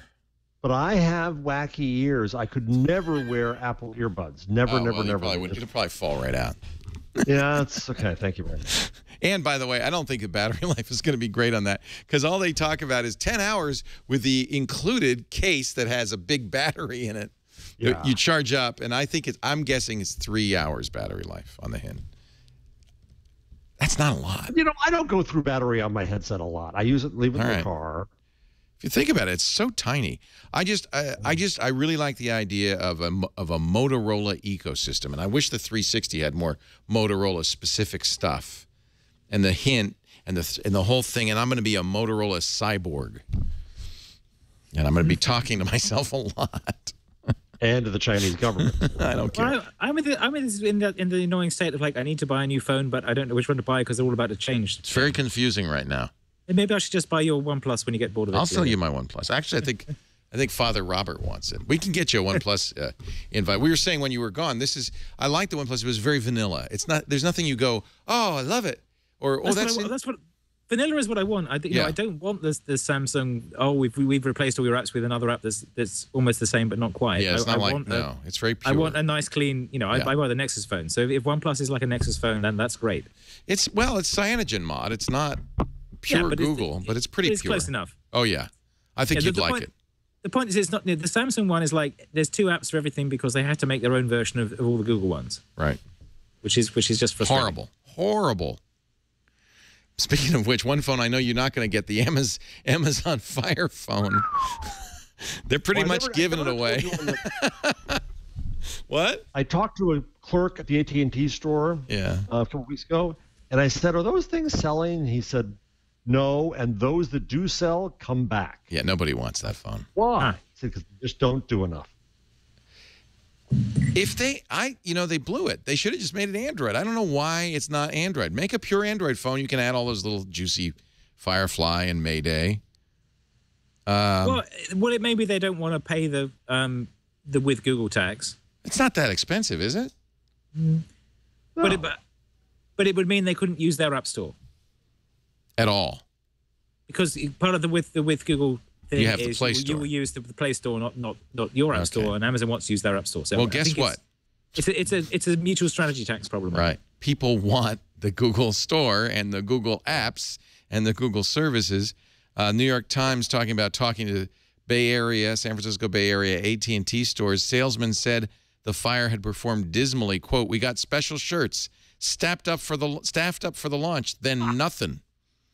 He said, "We sold a total of 10 fires at a smaller store. 2 salesmen said they'd sold 1 fire." Gene Munster, an analyst at Piper Jaffray, said, "Well, we had modest expectations, and the phone seems to be shy even of those." 99 cents now for a Fire phone. And I wouldn't even get it at that price. No, because you're still committed to 2 Stupid contracts. Yeah. Stupid. And it's AT&T only. They spent a lot of money on that silly ad campaign. The kid firing things. Yeah. No, I have one. If you want it, I'll send you either of you. You're welcome to my AT&T Fire phone. It's sitting in my desk drawer. I tried to use it. Yeah, basically, I need to trade phones with my son, so he gets more. I need to buy a new one. Yeah. Because he's got some 2-year-old Android and that's broken. So yeah, I need to get something new, but I'm not sure what to get because everything's coming out this week, or rather, everything's being announced this week and not actually on sale yet. Yeah, I mean, I think the X1 looks really good. The new X, I'm calling it the X1. The 2014 Motorola X really looks nice. That's I think going to be my phone. It's that or the iPhone 5 6 Plus. It's either that or that. I'm not switching that back to that ecosystem. No way. According to a link to a tech blogger, and kind of a not known tech blogger, tktechnews.com, Motorola is planning to release 8 new devices before Christmas. So we haven't even seen everything yet. I think I'm going to live in the Motorola X hint Moto 360 world for a little while. I feel like that's where I have to decide what to take to London. I need something that'll work on T-Mobile because T-Mobile has free international roaming. That's the other attraction of the Nexus 5 for me because it does that. Yeah. And it works very well. I've used that. I'm going to London next week as well because it's off to university. So fun. Oh yeah, that's right. Oh. Boy, they start late. T-Mobile make its next announcement? Wasn't T-Mobile going to make another? John Ledger was saying something. I don't know. He said something was going on today, but I haven't seen the reports of it yet. Yeah. Chat room. Anyone got tweeting about it? Summary for us? Yeah. John said, "Oh, watch." Okay. The Uncarrier 7.0 has now been released. But that roaming thing, I was impressed with that. I don't know. A man spray painting a cloud on a wall. The man, I think, is John himself. T-Mobile to cell phones that call and text on Wi-Fi. Well, they've been doing that for ages. In fact, that's one thing Apple announced was that they were going to support Wi-Fi calling for T-Mobile. Right. But Android's had that for a few years. The press conference just happened. I don't. I'm looking it up. It mustn't be big news.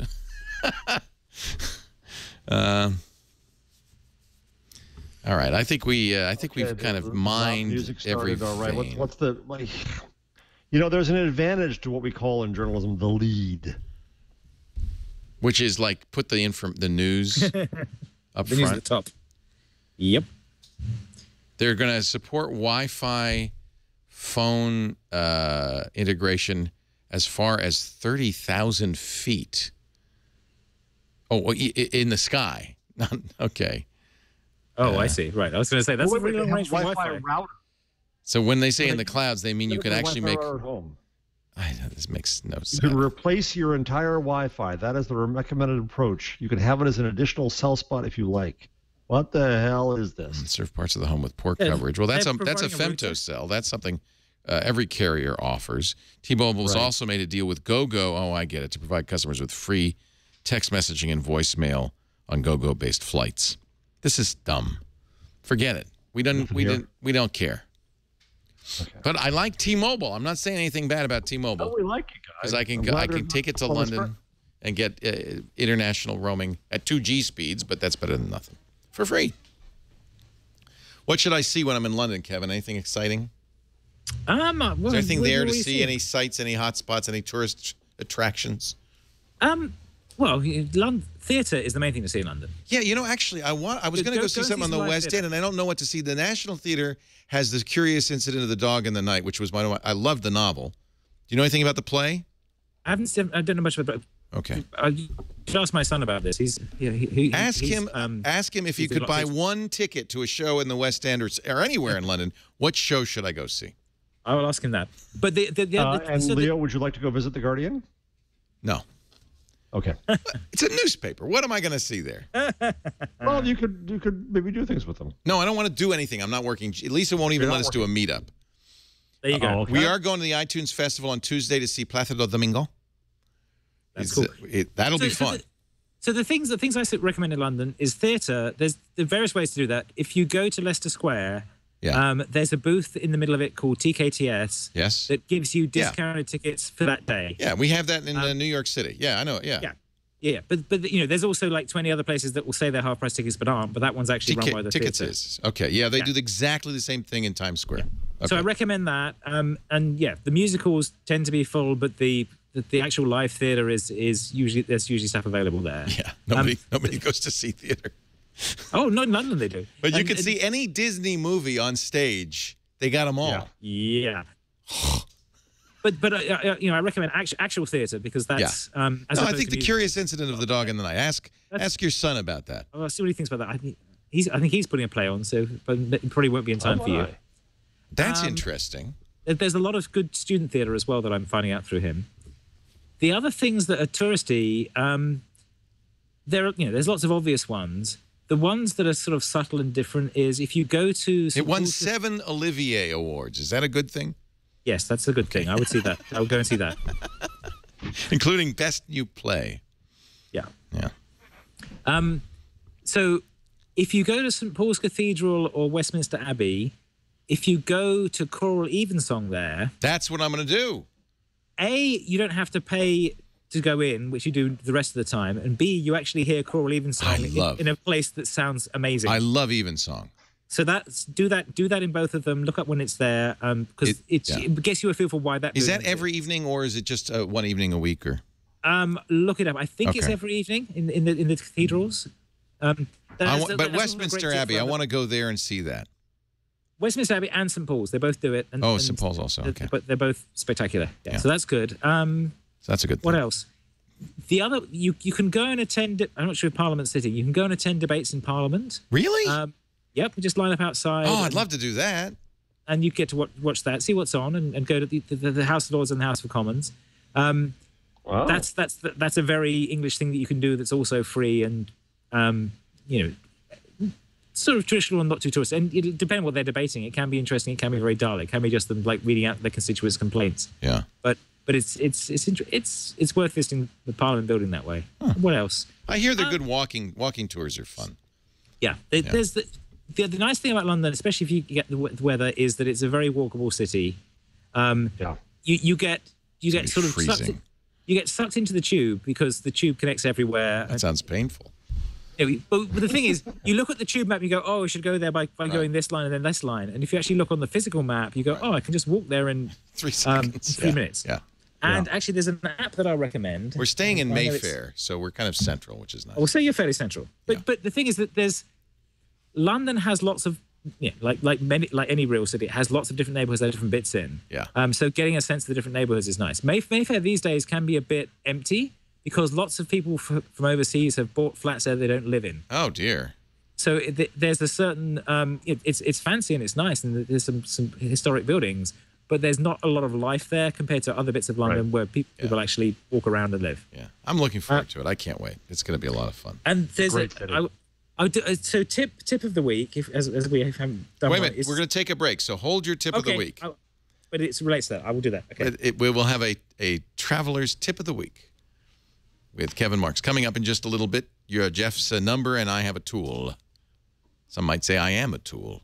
Our show brought to you by Shutterstock.com, the best place to go to get stock photos, video footage, illustrations, vectors. It is amazing. Shutterstock has over 40 million. It's incredible. I think when we started doing their ads, it was 25 million. Over 40 million stock photos, vectors, videos, even music tracks for everything, including not just illustrations for your blog, but editorial as well. So if you're doing a story about the iPhone or Wall Street, you can find pictures that are appropriate for editorial. You can sign up and get free content every week, plus use, oh, I love it, the free photo of the week this week is a typewriter. See, if you're with little with flowers on them, if you're a blogger, Shutterstock is so great. You can get a subscription. We have the 25 image a day subscription. A lot of businesses do that. So we have plenty of images all the time. Royalty free. They have an incredible app. Won a Webby Award for their iPad app. Now it's on Google as well, on Android as well. Last week, they added 352,000 new images. That means you're pretty much guaranteed to find whatever you're looking for. And the search tool is so good that you need it when you have that many images, 40 million images. So there's London, images of the Gherkin. Is that what they call it, the Gherkin? They do. And what's the other building that has a name?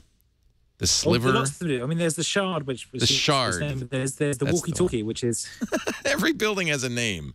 Not such a complimentary name. But so you say London, but then I can narrow it down. Look at, I can refine the search, so I can have photos, vectors, or illustrations. I could say horizontal or vertical. I can say I can have different categories. I can exclude keywords. I can say only images with people, only images without people. I can have more people options. Any gender, age, ethnicity. I mean, you can drill down here. By the way, if you sign in now, you don't need a credit card to do that. You can get free images, as I mentioned, but you can also do the Lightbox, which means you can save images, share them with people. It's great for inspiration. And if you decide to buy, we've got a great deal, 20% off all image subscription packages. That's a huge deal. In order to do that, you've got to use the offer code TWIG914. So visit Shutterstock, create that free account. You don't need to give them a credit card to do that. If you decide to buy, though, use the offer code TWIG914, and you'll get 20% off your image subscription packages. That's a really good deal. Shutterstock.com. It's our bit to beautify the web. Always royalty-free. Normally, Gina would start with a tip. We'll let Kevin Marks give us a tip, and it doesn't have to be a Google tip. Well, it's an app tip, which is City Mapper. I got it. So this is it's particularly good in London. They've just added San Francisco and Bay Area, but it's particularly good in London because London has a bunch of ways of getting around. It solves that actual problem I just told you of, okay, I'm here, I want to get there. Which tube line should I take? Or should I walk? Or should I get one of those city bikes? Or, you know, how do I get around? And it does it in a more in a better user interface than Google Maps does. It's so get me somewhere, get me home, get me to work, add places, meet me somewhere. We'll send a text message with, and it shows you buses, tube, bicycle. So it'll show you buses, walking, cycling. It'll take into account the bikes you can rent from the city and tell you where to go and get those. Yeah, so they have a city bike rental thing, huh? That's really cool. Yeah. So that's my tip for it, particularly for London, because they started it there and it's very good at London. All my Londoner friends say yes, you should use this. Google Maps is not as good, and my friends who moved to San Francisco from there said I really miss City Mapper. So now it's in San Francisco too. That's good. So, and another London travel tip is Borough Market. What's that? It's a food market on the south bank of the Thames, just a bit along from the new Tate. And it's really good. It's if you're missing your sort of San Francisco gourmetness, go there. All right. Mm-hmm. We're staying at Claridge's, so I thought we'd have high tea. Claridge's high tea is very nice. It's like feel like a member of the Bloomsbury group. Huh? Does that sound condescending? I didn't mean to. I'm hoping Alan Bennett will stroll in and we can have a nice conversation. Stephen Fry join us. It'll be such fun. Have a scone. He used to hang out in Regent's Regent's Park Road, where my office was in London. We would go to the cafe and he'd be sitting there chatting to people. It's like, it's Alan Bennett. So he's sort of North Londonish. I'm a huge Alan Bennett fan. I love his books. Oh well, see if any of his stuff's on. He might have a show, huh? He might have a show on. I'll have to check. I didn't even think of that. So funny. Former Beyond the Fringer. Oh yes. Oh yes. Along with Peter Cook and Dudley Moore. Jeff Jarvis, a number of the week, my friend. So I just saw this on Twitter. Thank goodness, got solved. We got saved by the bell here. We wonder, why does Apple have bigger screens coming out? Well, Flurry has data showing the bigger screens are used more. Of course. Duh. Well, yes and no. You think, the little screen's more convenient. It's harder to get the big thing out. It looks silly. It looks this, it's that. Yeah. But no, people use them more, and that's why they're coming out. So there's some data from and of course, Apple wants you to use them more, because the more you use it, the more money they make. Exactly. The happier you are, too. So phablets now account for 11% of app session usage. Wow. Of all phones. See, people mocked me. I have to say, because I said early on, I want big. You were. And they said it looks like a candy bar next to your head and all sorts of stuff. I never got the Note at one point that seemed too big, and this now seems quite normal. You get used to it, don't you? Yeah. Well, yeah. I don't understand that objection, because if you look at a classic telephone, it's 8 inches long and has a thing that goes to your ear. That's true. They're big, aren't they? And all you could do is talk to it. All you can do is talk to it. Whereas this thing is like, well, I've got this on my ear, but the microphone is somewhere around my cheek. Yeah. It's not big enough. You're right. These should be bigger, and they should wrap around, and they should have a shoulder thing. Oh, God, I remember those, yes. Well, that's not a surprise, and it's very interesting because Apple really made a big jump for this. This is an example of Tim Cook saying, "I'm going to do my own thing." Because Steve Jobs, it was pretty clear he did not like the idea of a big screen. He could have done it earlier. Right. Well, they did, but they did it with the iPad. That was the thing. They decided there were two good sizes. Right. And Steve Jobs did the file down your fingers joke and all that stuff. Well, they're still kind of living in that. The interesting thing about this announcement was watching the. Go ahead. Well, the design thinking for iOS is still in that world. There are small things in your hand that you have to use with one hand with your thumb, and then there are big things that you hold out here and read that are iPads. And that mental model of that dichotomy defined the design thinking for iOS, such that you build an iPhone app or you build an iPad app, right? But you don't think of it as a continuum. And now they have to think of it as a continuum because there's a continuum of sizes in the iPhone line. And the other reason that you needed that split was that this screen was 320 by 480 and couldn't really show much, right? And the other one was a full size screen, right? Whereas now this screen has more pixels than the original iPad does, and so thinking about everything in pixel terms makes much less sense because you can't see the pixels anymore. So I think we're going to have a transition into people designing in a much more vector-based, smooth way, and having things very depending on how big is the thing you're holding and how big is your finger are the two sort of key variables, as opposed to is this a specific size, is this an iPad or an iPhone? And to some extent, web design has gone that way already. We've had a lot of responsive design and thinking about how do we make this same site work in different places and how do we add stuff in for the bigger screens. I think that will come into its own in the broader design community on iOS as well, where they've been able to say up to now, oh, there are two things. There are phones and there are iPads, and they're different, and we should do separate things for them. And they realize that there is actually now a continuum across there, and that may map to making things work more smoothly across different platforms as well. I haven't spent that much time thinking about it. I just like to I'm old. I want to see bigger pictures on my screen. Yeah. And I do think using it as a camera, it's going to be great. Now, Burke has made some mock-ups, and you'll be interested to hear this, Jeff, because you have a OnePlus. This is the 6 Plus is almost identical in size. Yep. Boy, is that a big And it's change much for us. thinner. And then we call this the iBurke 6 and the iBurke 6 Plus. I love that half of San Francisco has made cardboard iPhones yesterday. I know. I've seen lots of people do this. You know why? Because you're trying to decide, should I get the little one? Should I get the big one? How big is the little one compared to the present iPhone? Oh, God. It's not much bigger. It's actually thinner. They made it thinner. Do you have an iPhone 4S? Oh, actually, John's bringing me one. That's cool. That's an iPhone 5. All right, same size. So I know it's a lot bigger. So that's a lot bigger. Yeah, that's the 5. Then on top of that, it's the 6, and then on top of below that is the 6. Basically, the 6 is like Nexus 5 sized. Yeah, and the 6 Plus is OnePlus sized. Yeah. Yeah, because this is there's the 6 on top of the OnePlus. It's almost identical in size to the OnePlus. That's actually encouraging because I really like this. And it's got a better camera. It's got optical image stabilization. So I think this would make a great, way to shoot movies, 4K movies, as you're holding it like that.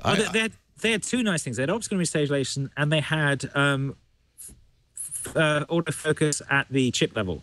Yeah, phase detection autofocus built into the sensor. That's as far to my knowledge, the only phone that does that. So those are both very cool, and that combined with it actually having a 1080p screen should mean that you can do some very nice stuff. And also they said 240 FPS. Slow-mo, super slow-mo, at 720p, but still that's still very interesting. I'd be happy it sounds with like that a too. really nice camera. Yeah. I have no trouble with the hardware. I don't know if I'm so spoiled by Android and its customizability that I don't know if I can go back to that grid of icons. I just don't know if I can live with that. It's kind of limiting. Yep. So, Kevin, I share your conundrum. What do you buy? Right. Okay, I'm not in your position. This phone is only about a month old, but still, I have to have a new phone. So I take that one from you, but I can get you an invite. You want an invite? We'll get you an invite. Will somebody tweet Kevin Marks an invite? Oh, that'll be nice. Yeah. I'll tell you. Okay, if you include the price. This is a great idea. Yeah, $350 for this. But that's 64 gigs. Now, how much would you pay? So, my tip is something for anybody, the three of you who have OnePlus One phones. This is actually a really nice case. I don't know if you noticed I have a case on it. I'm not crazy about that weird texture on the back there, so it's actually nice. This is a clear case. It's $8. It's kind of hard, soft rubber, so it'll protect it against drops. It's from Ringkey, R-I-N-G-K-E. They call it their Fusion case. Fits beautifully. Does not get in the way. I've been able to use the chargers, the earphones without problems. Although you'll have to have earphones that have a little bit of a depth to them because it's a little thick on the top. But I've been very happy with this, and I don't normally carry cases. This one's so unobtrusive and invisible that I like it. In fact, I hope they make one for the iPhone 6 Plus because this is exactly what I need. It's called the OnePlus One case. It's available from Amazon for $7.99 and includes a screen cover, which screen protector, which I don't use. So, because I've been using this one for the Nexus 5, which is Tech 21, which is very similar. It's like transparent, kind of a clear case, but reinforced at the edges. Yeah. You're carrying a big plate of glass in your pocket. Anything hits the glass, you're screwed. But if you're lucky enough that it drops on a corner, well, this will protect it anyway. Did we lose your audio, Jeff? All I heard was Oh, am I gone? No, now you're back. Hello. All right. Hello. Hello. Can you hear me now? Can you hear me now? All of a sudden, of all people to do a Verizon commercial, you're the last one I would expect, Jeff. Jeff Jarvis is a professor of journalism at CUNY, the City University of New York. He also is a very prolific writer and speaker. Hey, we never give you a plug for this, but if you want Jeff to speak, do you have a speakers bureau you work with? No, you can just come straight to me. And how would we do that? Just my email's on my blog. Just email me and say, hello. Go to buzzmachine.com. I got back from IFA Plus. I'm going to Internet World Stockholm in about a week or two. Is there a typical kind of thing you talk about? It varies. I mean, this time appropriate to go into Europe, I talked about techno-Euro panic. So you like me, and this is why I stopped speaking, tailor your speech to the audience. Yeah. That was too much work. What I enjoy most, we didn't do this deep, but what I enjoy most is the discussion in the room. Yeah, me too. But that seems like you shouldn't take money for doing that. And I take a lot of money. I'm not going anywhere unless you pay me. And Princess of the P, business class, man. Yeah, and it's got to be business class, right? I do that. Thank you, JJ. Thank you. Kevin Marks, thank you for the indie web. Honestly, I really, and for bringing Ben and Erin by, and they're great. I really think this is the way it ought to be. That's the hope. It's and it's not just me. It's a large group of us who are building this. If you want to get me to come and talk, I'm sure I'm cheaper than Jeff. So kevinmarks.com. Jay, there you go.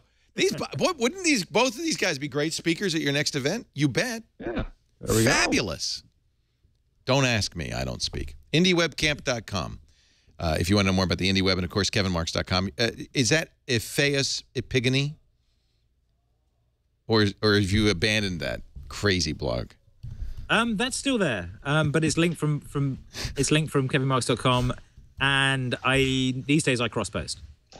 Ephesus. Epeus.blogspot.com. Epeus, that's it. Ephesus is a famous ruin, yes, which I have been to. Epeus was the guy who built the Trojan horse, and I thought that was a cool name 12 years ago. Yeah. Nobody knows what the hell it is. But we think, because you have a classical education as a Cantabruggian.